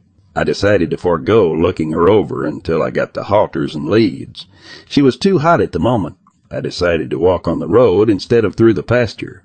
Again, the pasture was uneven, unlit, and full of springs. Sometime during this, clouds had taken over the sky, so there was no moonlight to see by. The spot on the road where I was at was paved and pretty well lit, though my neighbor was paranoid, as mentioned. I had almost gotten to the white barn when I got this sudden urge to stop and look at a very specific spot in the pasture. I would like to say it was instinct that told me to look, but usually I'd scan the woods first to see what was watching me. That's usually where the watchers are. Instead, I just flicked on my flashlight, right on a certain spot. It was extremely close to where the mare was flipping out. I saw red eyes shine. My first thought was, why in the world would a deer be there with all that chaos? I was feeling a sense of extreme dread and didn't know why. Besides, it being where my horse was going nuts told me something else just wasn't right. I then realized where the eyes were relative to the walnut trees and my racing barrels. See, the road is above the pasture, and the walnut trees were right at the same elevation as the road. The pasture itself is sloped to deal with the runoff from the road. The barrel it was next to was on the low end of the incline. The barrels were white, so I could see a dim lighting from my flashlight. On the one it was next to, this thing was too freaking big to be a deer. I was frozen, standing there, watching it.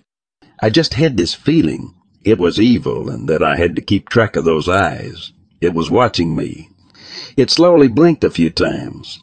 It also looked over into the woods above the pasture. I know you ask your guests if they ever feel there are other ones out there. Well, let me tell you, it crossed my mind. With a sinking stomach, I flashed my flashlight over the woods to see if I would catch eyeshine. I didn't see any, though, so I went right back to the eyes. They were still there. I flicked back and forth, making sure nothing was sneaking up on me. I don't know how long I stood there watching, frozen. Someone could have come around the bend and hit me with their car. I was so focused. Finally, it started to move off. It glanced at me sideways a few times. I'll lie one eye. I think it went into the copse of trees around the creek. I heard nothing. That wasn't surprising, though. The horses were still restless and making noises. I stood there a long time after, looking for eyeshine. I was wondering if it could have been a bear. I didn't think so, though. The eyes were consistent in height until it disappeared. Bears are clumsy on their back legs. On this uneven, inclined ground, I have no doubt a bear would have dropped to the ground to go on all fours. Even the rear-up and drop-down behavior bears do when they're trying to see something. Wouldn't work. We had one cross our pasture before. He made a lot of noise going through the woods. The horses settled down quicker with the bear. I was almost to my neighbors at this point. I considered leaving the couple $100 of tack at his house. Halters and leads aren't cheap. I had no doubt if I left them there, they'd be gone in the morning. My mother would be pissed. So I darted over, grabbed them, and ran like a bat out of hell. I know. I should have left the tack. I also know you're not supposed to run. But I couldn't even conceive what I had just seen. I got into the barn, threw the tack down, and hung with the horses. I wasn't going to go back up that pitch-black driveway on foot. I figured with the horses I'd have a warning, and the barn had plenty of sharp things. I didn't go back up until dawn. I was frozen stiff by that time. I've had years to think this over. It unnerves the crap out of me. How long was that thing there? Was that what was keeping the Appy mare from coming down? Was it right there in the shadows while I was trying to catch her, or was it in the unlit barn I walked through to get to the road? Was it the reason the Appy swerved and nearly fell? How did my horses get out? I never did find how they got out. Did they panic and jump the fence?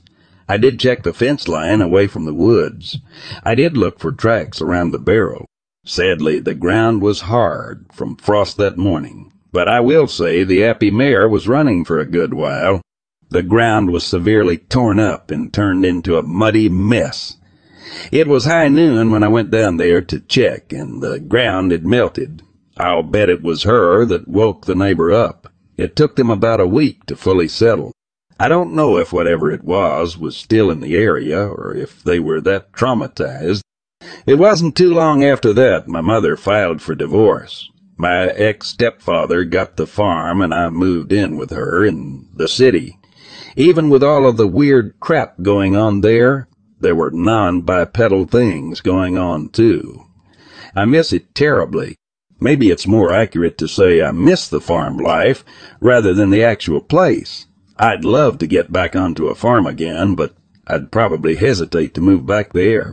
I never told anyone about the eye-shine event. I didn't see the actual creature, and really, how do you convey that unnatural horror-inducing feeling? You saw eye-shine, hoop-dee-doo. My mother would have given me the benefit of the doubt, but my mother often told family members things. They made my life enough of a living hell. I didn't want to give them more ammo.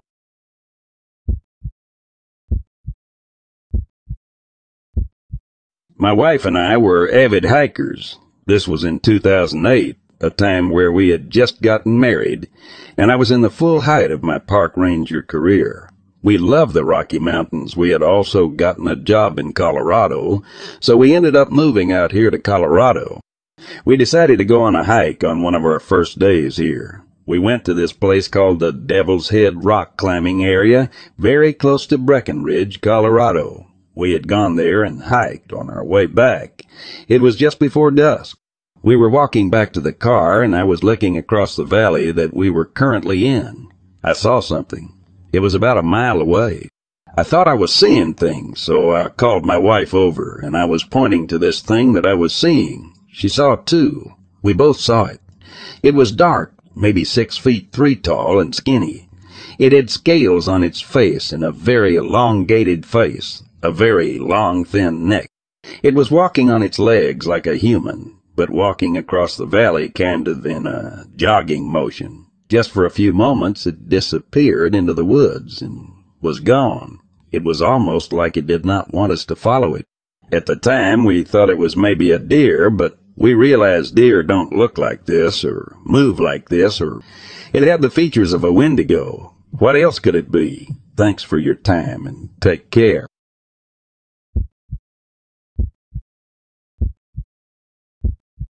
I was a young police officer, fresh out of the academy and eager to make a difference on the streets. I had always dreamed of being a cop, and I was determined to do whatever it took to catch the bad guys and keep the city safe. One night I was called to the scene of a brutal crime. The victims were brutally attacked, and there were bite marks all over their bodies. At first I thought it might have been an animal attack, but the teeth marks were unlike anything I had ever seen before. They were jagged and uneven, like nothing any animal I knew of could have made. I told my sergeant that I thought some kind of creature had attacked the victims, but he just laughed and told me I was insane. He said I should forget about it and focus on finding the real perpetrator. But I couldn't shake the feeling that there was something more to this crime than met the eye. Feeling unsure of what to think, I decided to return to the crime scene on my own. As I walked through the dark, abandoned house, I couldn't shake the feeling of being watched. I kept my gun at the ready, unsure of what I might find. As I entered the room where the victims were found, I saw something that chilled me to the bone. There, crouched over one of the corpses, was a creature unlike anything I had ever seen before. It was a crawler with long, spindly legs and a twisted, distorted body. It was sucking the blood from the corpse, and I could see its razor-sharp teeth glinting in the dim light. Without hesitation, I aimed my gun and fired. But the creature was too fast, and it dodged out of the way. It ran through the window and was gone before I could get off another shot. I ran to the window, but there was no sign of the creature. It had vanished into the night.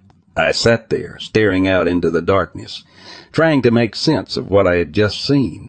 I knew that no one would believe me if I told them about the crawler. They would think I was crazy or worse, that I was covering up my own mistakes. But I couldn't shake the feeling that there was something out there, stalking the streets, preying on the innocent. I knew that I had to do something to stop it, but I didn't know where to start. I couldn't shake the feeling that I had missed my chance to stop the creature, and that it would continue to roam the city, hunting for its next victim. I sat there for hours, lost in thought, trying to come up with a plan. But it was no use. I couldn't think of anything that could stop the creature. And so I sat there in the darkness, alone, unsure of what the future held. As the night went on, I realized that I couldn't just sit there and do nothing. I had to tell someone about what I had seen, even if no one would believe me. So I gathered my courage and went to my sergeant, and I told him everything. I was prepared to be laughed at, but he just looked at me with a serious face and told me that he would investigate the matter. I was relieved and at the same time scared of what the truth might be, scared that the creature might be real and that it would come back for me. From that night on, I was a changed man, haunted by the memory of the crawler and the knowledge that somewhere out there it was still lurking in the shadows, waiting for its next victim.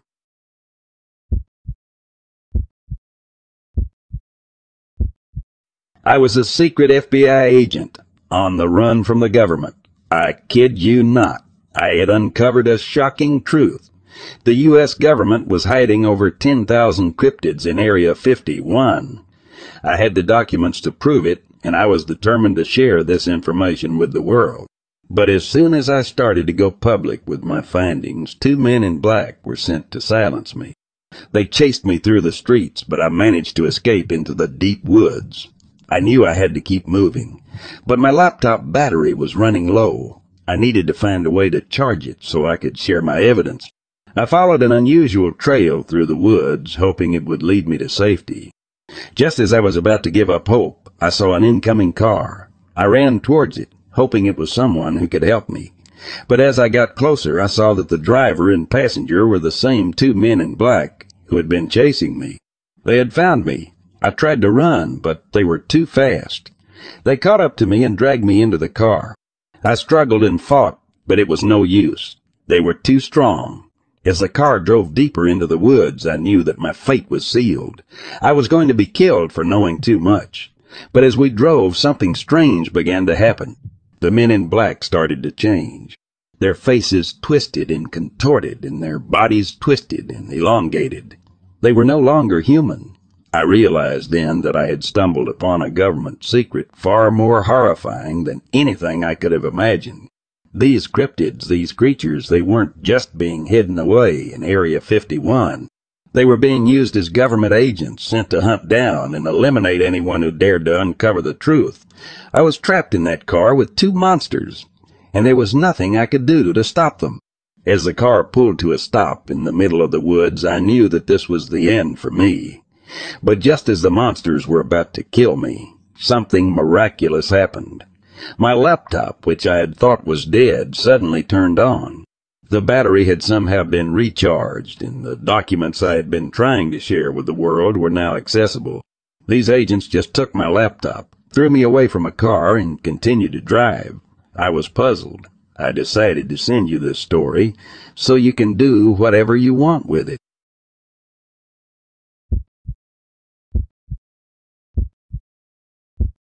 My father and I had just left the La Burbage grocery store and were crossing 32nd to go toward my car when we heard what sounded like a baby crying out. We thought it was maybe one of the neighbors' babies, but then my father said Miramija and was pointing toward the house across the street. I looked and saw a thin black figure perched on the brick fence post and looking directly at us. This thing was dark black. It actually looked like it was absorbing the light around it. It was very easy to make out the body, the wings, and the long pointed tail that it swished around much like a cat does when it is interested in something. The eyes were the most striking feature, as they were glowing bright red and were locked directly on my father and me. I was frozen in fear, and the only thing going through my mind was how to defend my elderly father if this thing decided to attack us. I could care less about myself, but my father is 70 years old and not able to move or defend himself if he was attacked. I could hear my father praying and asking La Virgin de Guadalupe for protection and to send this thing away. I managed to tell my father that we needed to get into the car as quickly as possible so we could be safe. I pressed the button to the remote, and the horn chirped as the alarm was deactivated and the doors unlocked. At the sound of the horn chirping, this thing opened its wings and stood up on the fence post and chirped back at us. It took off and hovered for a few seconds, its wings flapping and making a light whoosh sound. My father and I dove into the relative safety of the car as this thing flew away and was gone from our sight. This thing was maybe 4 feet tall and thin, but its wings were large and maybe 10 feet when spread apart. They looked a lot like bat wings. No feathers were visible as it was jet black. We drove straight home, and my father told my mother and my sister about our encounter with this thing and what had happened. My mother said it was probably a bruja disguised as a lechuza and that we were lucky we were not attacked. Either way, she refused to let anyone out of the house for the rest of the night.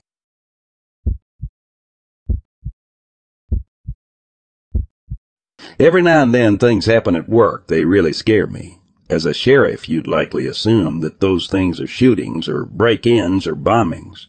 Things of that nature. Although all those things are terrifying, it's the things that I can't quite explain clearly that scare me. There's nothing worse than dealing with something for which there is no protocol. Those are the moments when I feel as if my life is truly on the line. One such afternoon, someone came to me and asked if I could speak to an elderly woman who was insisting that the sheriff speak to her. It seemed urgent, so I agreed and picked up the call. She sounded completely terrified. She explained to me that she had trapped an animal in one of the rooms of her house. Now in the background, I could hear loud noises like banging and screeching. In between the noises, I could hear a cackling sound. I asked who was with her in the house, and she said that she was alone. Still, I could hear the cackling, so I asked her again who was with her. "I'm alone," she replied. "It's the animal that's laughing." I didn't quite know what to make of it, and a routine animal control call quickly turned into a wellness check. She seemed rather stressed, but I knew that there had to have been someone with her making that sound. Still, I called in animal control to meet me at the house, just in case she had a raccoon or something with her. When we got there, I rang the doorbell. A frail old woman answered, and she was shaking. She was so terrified. All along her arms and legs, I could see some serious bruising. I asked her who did it to her, and she said that it was the animal that was now trapped in her spare bedroom. I looked toward the animal control officer, and he stared back at me with a look of disbelief. We entered the home, and she showed us toward the spare room. Behind the door, we could hear loud banging sounds and things breaking. From inside, I could still hear the cackling. I asked the woman if there was anyone inside with the animal. "I told you," she whispered. "It's the animal making that sound." I looked toward the animal control officer for answers, but he just widened his eyes and shook his head. He motioned with his head that I needed to take the lady outside, and I happily agreed. I was in no way prepared to stick around and find out what was happening behind that closed door. I was out on the front lawn with her when I heard the animal control officer let out a scream. It was followed by banging and breaking sounds throughout the entire house. The next minute, a large dog-like animal came crashing through one of the side windows of the property. It fell rolling onto its side. I noticed that it had large paws with incredibly long nails attached. Its limbs were longer and thinner than any normal dog. It seemed larger than a wolf. The elderly lady ducked behind me, but the creature simply cackled again and bolted off into the distance. It moved faster than any dog I've ever seen. There was no way any of us would have been able to catch up with it. Still, I had other priorities. I told the lady to go across the road to her neighbor's house as I ran in to check on the animal control officer. I found him on the ground, just waking up after being knocked out. The door to the room was broken, with the lock bent completely out of shape. It was clear that the animal had broken the door down from the inside. The house was completely trashed where the animal had run through it. I asked the animal control officer what the creature was, and he just rubbed his head and looked at me with tear-filled eyes. I've heard stories of that damn thing, but I thought they were just campfire horror stories. He said, I helped him up off the ground and called in for paramedics to come check on the officer and the elderly lady. Both wound up being treated for shock, and the animal control officer had a mild concussion. I spent some time after my shift helping the lady clean up her house. I've been in to check on her a couple of times since then, but she's moving to Florida with her children.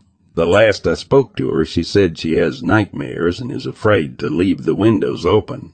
I feel terrible that we couldn't help her. I've put pressure on animal control to learn what they can and do their best to combat this thing, whatever it is, but it hasn't been seen again since.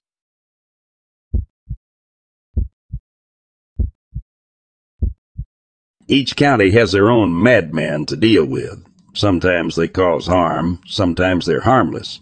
I'm fortunate that the madman in my county is fairly harmless. He was part of the French Foreign Legion for some time, and after he retired, he sort of lost his marbles a little bit. Most of the time when he showed up at the police station, he would ramble on about being followed by someone, or claim that his house was being bugged. Considering his mental health, I would sometimes send an officer to check on his house or follow him home, just so that he feels safe. The last thing I want is for someone, mad or not, to be afraid and feel as if the police cannot help him or her. Anyway, one day he came running into the station, but this time he didn't seem at all panicked. He seemed excited.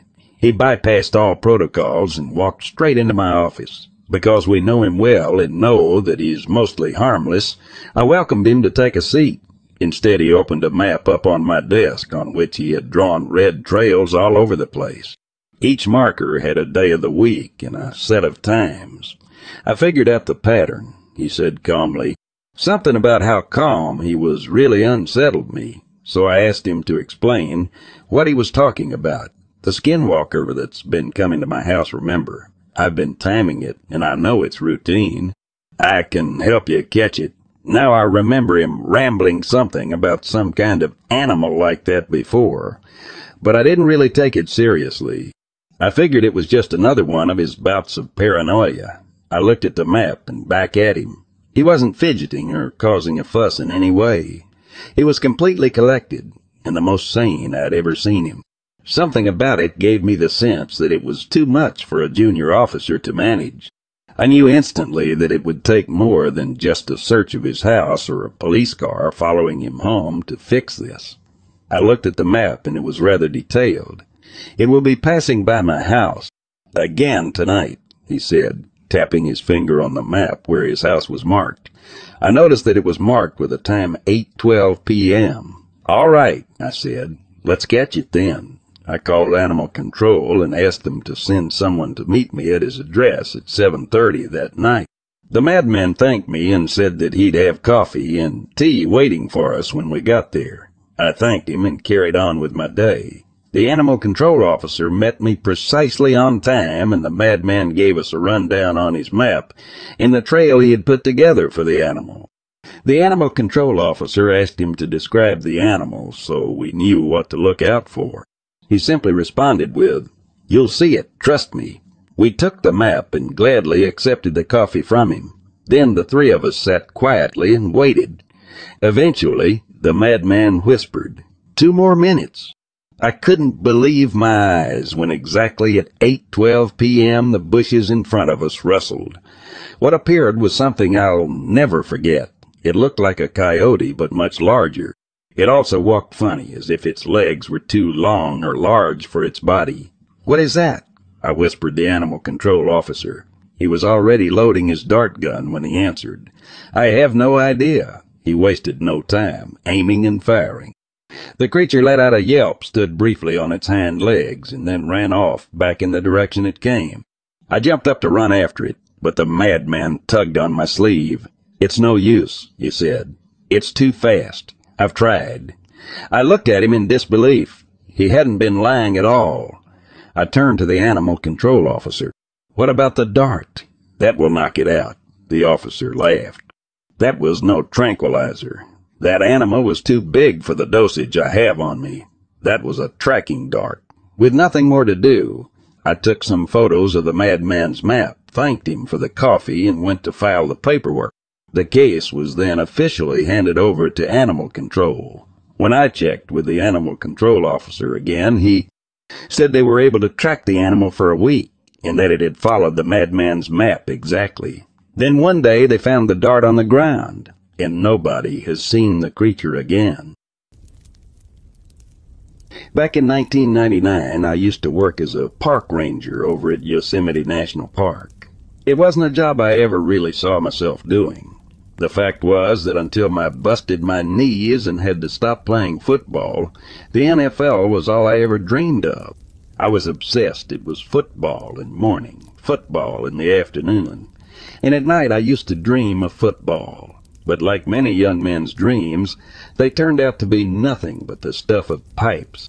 I needed a job, I needed money, and I needed it fast. So when an uncle told me of an opening up at Yosemite for a park ranger, I jumped at the chance. He told me it was relatively easy work, mostly outdoors, and I could rely on it. As long as there was state funding, as long as there were still trees sprouting out of the ground, I'd always have work. So there I was, 23 years old, decked out in my park ranger's uniform, hiking through valleys and over hills, popping ibuprofen whenever my knees started to play up. I'd done the job for about 2 years in March of '99, and honestly I'd grown to love it. Being out there meant being surrounded by nature on a daily basis. I mean, I'd see things weekly that wildlife photographers would give their left nuts to document. But I never in my wildest dreams thought I'd encounter the kind of thing I did on March 18th, 1999. It's something that I've thought about almost every single day since, something I can't ever get out of my mind, and something I don't think I ever will. And it started off a chain of events that I gradually became obsessed with and that have changed my life forever. It started with a call about a potential forest fire. My boss called and told me a hiker had seen some smoke rising up through the trees up near a place called Long Cabin in Sonora County. I probably don't need to tell you that forest fires can be absolutely devastating to an area like Yosemite and are taken very, very seriously by us park rangers. Now y'all should know that Long Cabin isn't technically in our jurisdiction. It's actually closer to Stanislaus National Forest. But since there was no one up in that area to go check it out, my boss asked me to go check it out. My boss asked me to go check it out and call in the fire department if it was a serious threat. We get a good number of calls like this, and more often than not, it's just a family whose barbecue has gotten out of hand or kids whose campfire is a little too big. So I agreed to drive up there to check it out, as it was only a couple of hours' drive there and back. So after about an hour's drive, I arrive up at Long Barn, and I can see some black smoke rising up through the trees in the distance. This is unusual, as black smoke means it's not just wood burning, more like plastic or artificial fabrics, so it definitely wasn't wood burning. This is kind of a relief at first. It meant it wasn't an outright forest fire, but it did mean someone was burning something that was definitely not good for the environment. I park up as close as I can to the source of the smoke, then hike off through the trees, basically just following my nose as the smell of the burning plastics got stronger and stronger. Then I see it, a burned-out car abandoned among the trees, still kind of smoldering, but I guess the fire had been set at night and had mostly burned through before I got the call about it. My first thought was joyriders. Something as simple as car thieves that had bust into someone's vehicle, tore it up and down the quiet country roads up here, then just abandoned it and set it alight to cover up any evidence. Again, this is a pretty unusual crime out here in the sticks, and you can forgive me for associating that sort of wanton mischief with more urban areas. But then I started to smell something else among the smoke, something more like burning meat. I'm a huge barbecue guy myself, and I know what it smells like when you leave something on the grill for too long, like that acrid, charred stench that I know is going to lead to disappointment because I've messed up on some expensive T1 or whatever. Only you're definitely not supposed to smell that coming off of a burning car, are you? And as you can imagine, I started to feel very, very uneasy about the whole thing. I circled the burned our vehicle, looking for signs of animal carcasses or, God forbid, human bodies that were in or around the vehicle, but saw nothing. I even checked under the car, but again, didn't see a thing. I pulled out my phone to get in touch with the Sonora County Sheriff, who said he'd send over a couple of guys to check the scene out within the next hour or so, but who also asked me to stick around so I could guide them in and show them exactly where the vehicle was. So, given the fact I had an hour or two to kill waiting for them, I went into the trunk of my truck, pulled out the little fire extinguisher stored back there, and proceeded to put out the few small fires still burning in and around the vehicle. I do so pretty effectively, but when I'm done and I notice there's still something smoldering in the trunk, smoke keeps seeping out of the cracks, and the more it does, the more I can smell that burning meat smell. That's when it really hit me. Something, or someone, was in that trunk. That's where the smell of was coming from. Waiting for those sheriff's deputies seemed like it took an eternity. Mainly because when they got there, I knew they'd be able to open that trunk, and I really didn't want to see what was inside. So they get there, I tell them what I suspect has happened, and what I suspect has happened, and what I suspect is in that trunk. One of the guys uses a crowbar to wrench the trunk open, which was pretty easy considering the fire had warped the metal locks keeping it closed. But what we saw inside is something I saw over and over again in my nightmares for many nights to come. It was a mess of blackened, burned flesh and contorted limbs. The sight of it alone caused me to gag and retch, puking up my breakfast onto the forest floor. Even those deputies, hardened by years of witnessing violence and cruelty on a daily basis, had a hard time dealing with what they were seeing. One just leaned against a tree, mouth covered with a cloth rag he kept on him, probably for this exact reason, while the other called in the coroner to deal with the bodies. They told me I could make a move back to Yosemite whenever I was ready, and boy was I ready. I got the hell out of there as soon as I was able to. From what I understand, the sheriff's deputies soon discovered that the two scorched bodies in the trunk of that burned-out vehicle were those of Carola's son and Silvina Palazzo. The two women, along with Caroli's son's young daughter, Julie, had been missing since the previous February, when they were last sighted alive and well at the Cedar Lodge near Yosemite National Park. It was actually one of my colleagues over at the park that had been the last person to see them alive, and the whole thing had drawn national attention, landing them on the cover of People magazine when some journalist took an interest in the story. And I mean, it was a really interesting story, albeit a very morbid one. Caroli's son's wallet had been found on a street in downtown Modesto, California, 3 days after they had disappeared, and Julie's son's body was found dumped in heavy underbrush by an overlook at the Don Pedro Reservoir, several miles from the logging trail where the car had been found. Her throat had been slit from ear to ear. Local sheriffs and the FBI initially focused their investigation on a group of meth heads up in Northern California who had previous convictions for stalking and assaulting lone groups of women. But all those leads were abandoned when a break in the case cast light on another suspect. Because the story doesn't end here. In fact, it got even worse for all of us that worked up in Yosemite. One of the staff members at the Yosemite Institute was a young woman named Joey Ruth Armstrong. Joey was friendly, bubbly, and generally just a joy to be around. I'd only ever met her once or twice in my time as a park ranger, but I could see why she was a popular member of the team. She loved nature, and she loved nature, and she loved her job, even more passionately than most others on our staff. But in July of that same year, 1999, Joey had made plans to spend a weekend visiting friends down in Sausalito. Team members who lived in the log cabin she shared with them in Yosemite Village said their goodbyes, wished her safe travels, and watched as she wandered off among the trees to catch a ride down to Sausalito. But a few days later, when she was due to return to the village, she didn't show up. She'd actually left some contact details with the team, just in case they needed to talk to her, but when they followed up with a call to check up on her, her friends told them she hadn't actually arrived to spend the weekend with them, and that they were starting to get worried. A group of rangers went over to the cabin she stayed at, only to find her white pickup truck was still parked in the driveway, packed with luggage for her trip. Having decided to begin their search in the immediate area, the rangers split up into smaller groups. They trudged through dense brush, watching for rattlesnakes and looking for signs of their missing co-worker.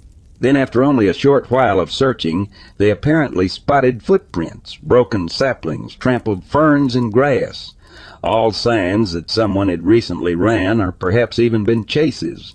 That's when one of the rangers noticed something metallic glinting in the sunlight just a few feet away.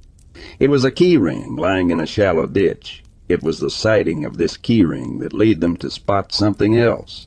It was a dead body. It had on the white T-shirt and blue jeans that Joy had been wearing the day she left for Sausalito. Except now they were filthy, dirty, encrusted, and blood-stained.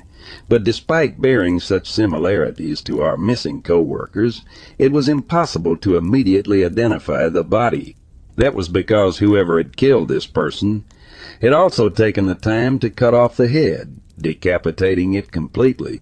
For those of us that worked in and around Yosemite, Joey's murder meant that the nightmare of those burned bodies, the nightmare we'd all tried to forget about, had come back with a vengeance.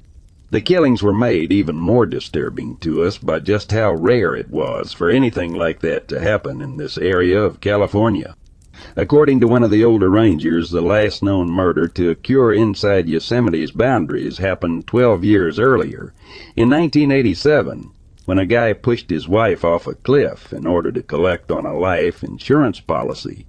As you can tell, I've thought about this whole thing and researched the various murders a whole lot, and I've discovered that the chances of being murdered in one of our nation's national parks is about 1 in 20 million.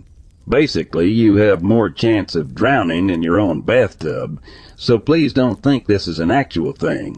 People don't just hang around in the woods waiting to ambush unwary hikers. In the months that had followed the discovery of those burned bodies in the trunk of the car, the cops had almost no luck in finding a suspect. And honestly, we didn't expect Joey's murder to be any different. But unbelievably, in the immediate aftermath of her killing, local authorities got lucky thanks to a witness statement given by one of our co-workers. They had noticed a blue and white 1979 International Scout parked near Joey's cabin on the night of her death, and the cops put out an ab on it right away. Then a few days later on, 2 park rangers spotted a vehicle that looked remarkably similar parked on the shoulder of a highway not too far away. What happened next was truly bizarre. I spoke to the guys who found the truck, who said they searched around it for a while until they came across a guy sunbathing, completely naked, at a nearby riverbank. They asked who he was, and he told them he was a handyman at the Cedar Lodge, some vacation homes built close by, and that his name was Kerry Stainer. The guy seemed kind of embarrassed that he'd been caught in the nude like that, and quickly left the area. But my co-workers immediately called the encounter into local cops, who showed up and compared the tire tracks left by the truck to those left at the scene of Joey's murder. They came back as exactly identical. A few days later, the same weird guy was taken into custody while he was visiting some nudist resort over near Sacramento. When they took him into custody and interviewed him regarding Joey's murder, he confessed. Just straight up confessed. Then also confessed to the fact that he'd murdered Carola's son, Silvina Palazzo, as well as Carola's daughter, Julie. The FBI were called in for additional questioning, and it was then that Cary Stayner told them all about how he had fantasized about hurting women ever since he was a child, and how he had been completely unable to silence the voices in his head that told him to kill them. For 5 whole months, this absolute psychopath had been living right under our goddamn noses, hiding in plain sight. He'd been chilling up at Cedar Lodge, doing his job and eyeing up potential victims under the pretense of being a friendly, albeit a little cookie, local handyman. From what I can gather, no one had suspected him of having anything to do with the disappearances of Sander Palazzo, because he just seemed way too nice. Too much of a regular dude that, in the Steiner family name, had been in the news before, for a reason that led investigators to believe that there was no way that Cary had it in him to do something so terrible. You see, many years before, when Cary was just 11 years old, his younger brother, 7-year-old Stephen, disappeared without a trace one afternoon while walking home from school on his own. This devastated the family, causing a huge rift between Cary and his dad. Eventually, Stephen escaped captivity after 7 long years as the sex slave of Kenneth Parnell, a convicted pedophile and former employee of the Yosemite Lodge inside the national park. He became a celebrity of sorts. There was national newspaper and television coverage, as well as a book and a TV miniseries chronicling his years of abuse.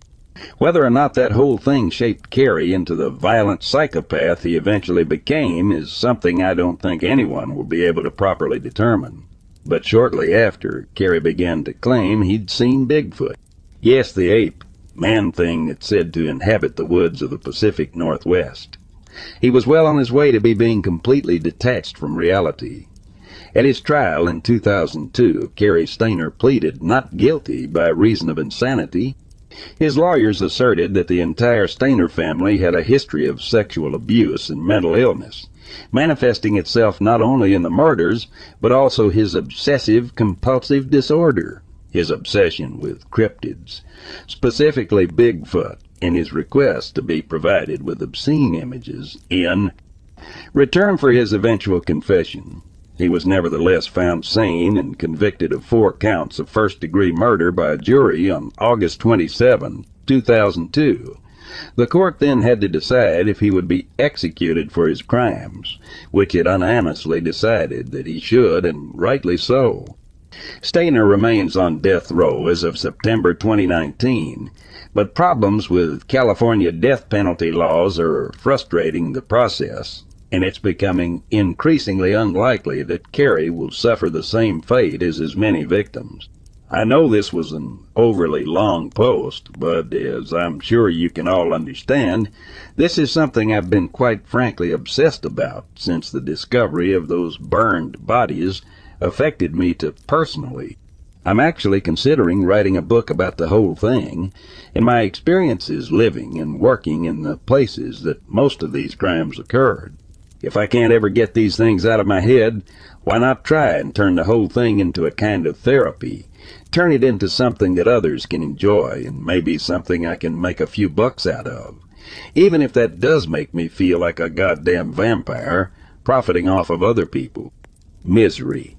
Maybe let me know in the comments section, but regardless, I hope you enjoyed reading this, and maybe, just maybe, it'll help you stay safe in a world where people are out there with the word compulsions imaginable, driving them to kill.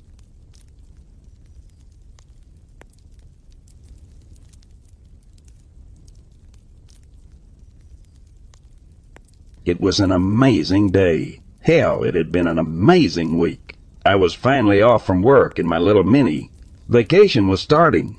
I had been keeping track of the weather and made sure that the days I wanted to go on vacation would be great for some hiking and camping.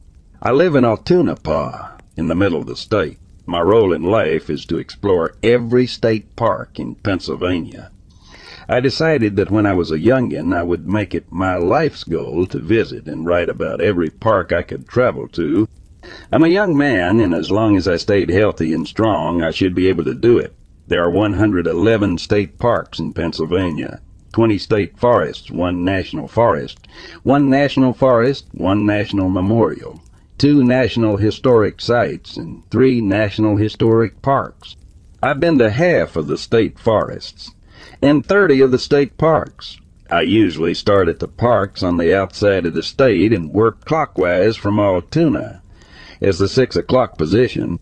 But I have a friend who loves Black Moshannon State Park, and she's always talking about how good the fishing is on the lake. She raves about the hiking and the trails, and even though it's close to a highway, it's secluded enough to feel like you're in a world of your own, which is what I needed. I work at a Wawa, and I kinda hit the lottery for a decent amount of money.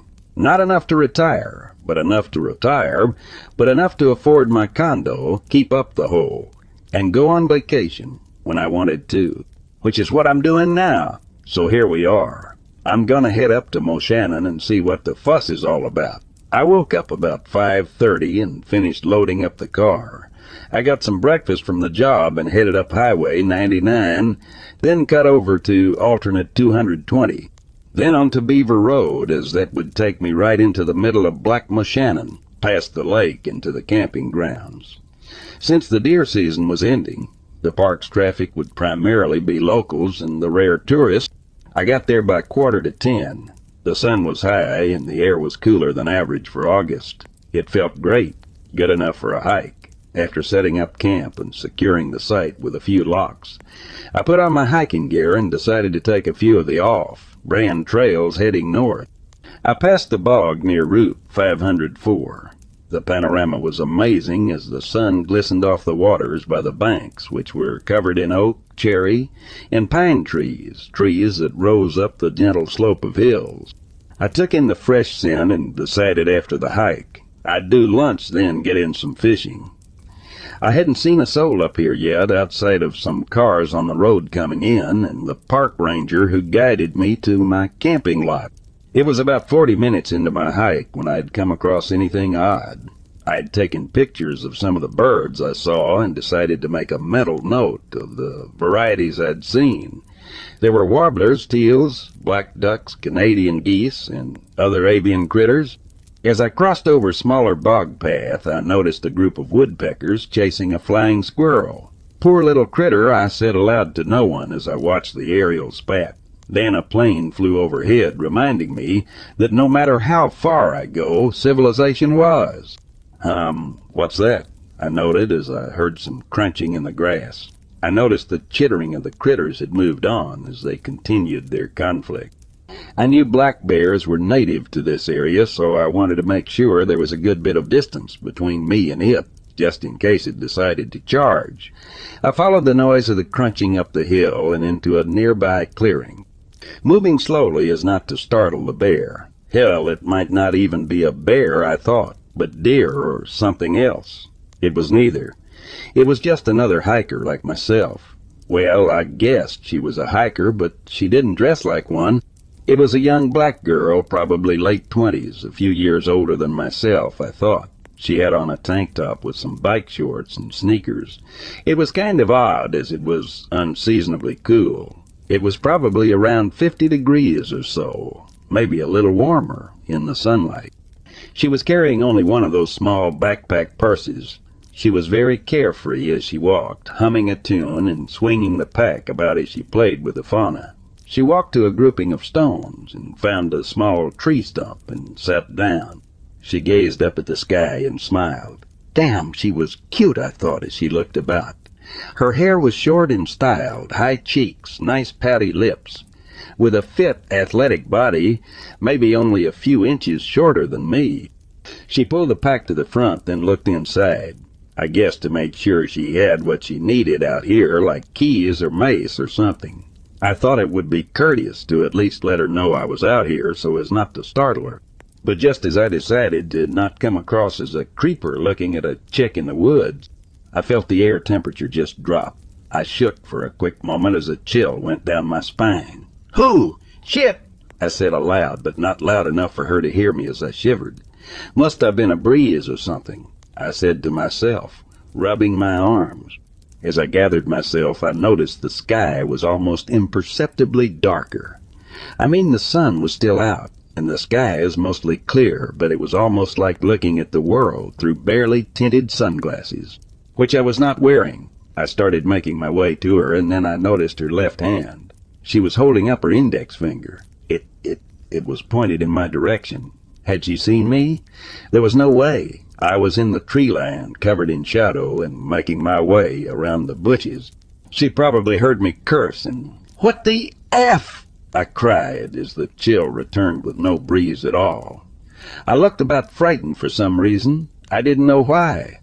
But I was scared as hell. I looked towards the girl. I had to warn her. But warn her of what? Me being scared shitless for no reason. Then I noticed her finger still up, but pointing directly at me, then wagging at me. Then wagging at me. Like, don't come here, stay put, stay where I was. Confused, I decided to see what. Holy ah! I whispered to myself as I looked at her. Behind her. Behind her.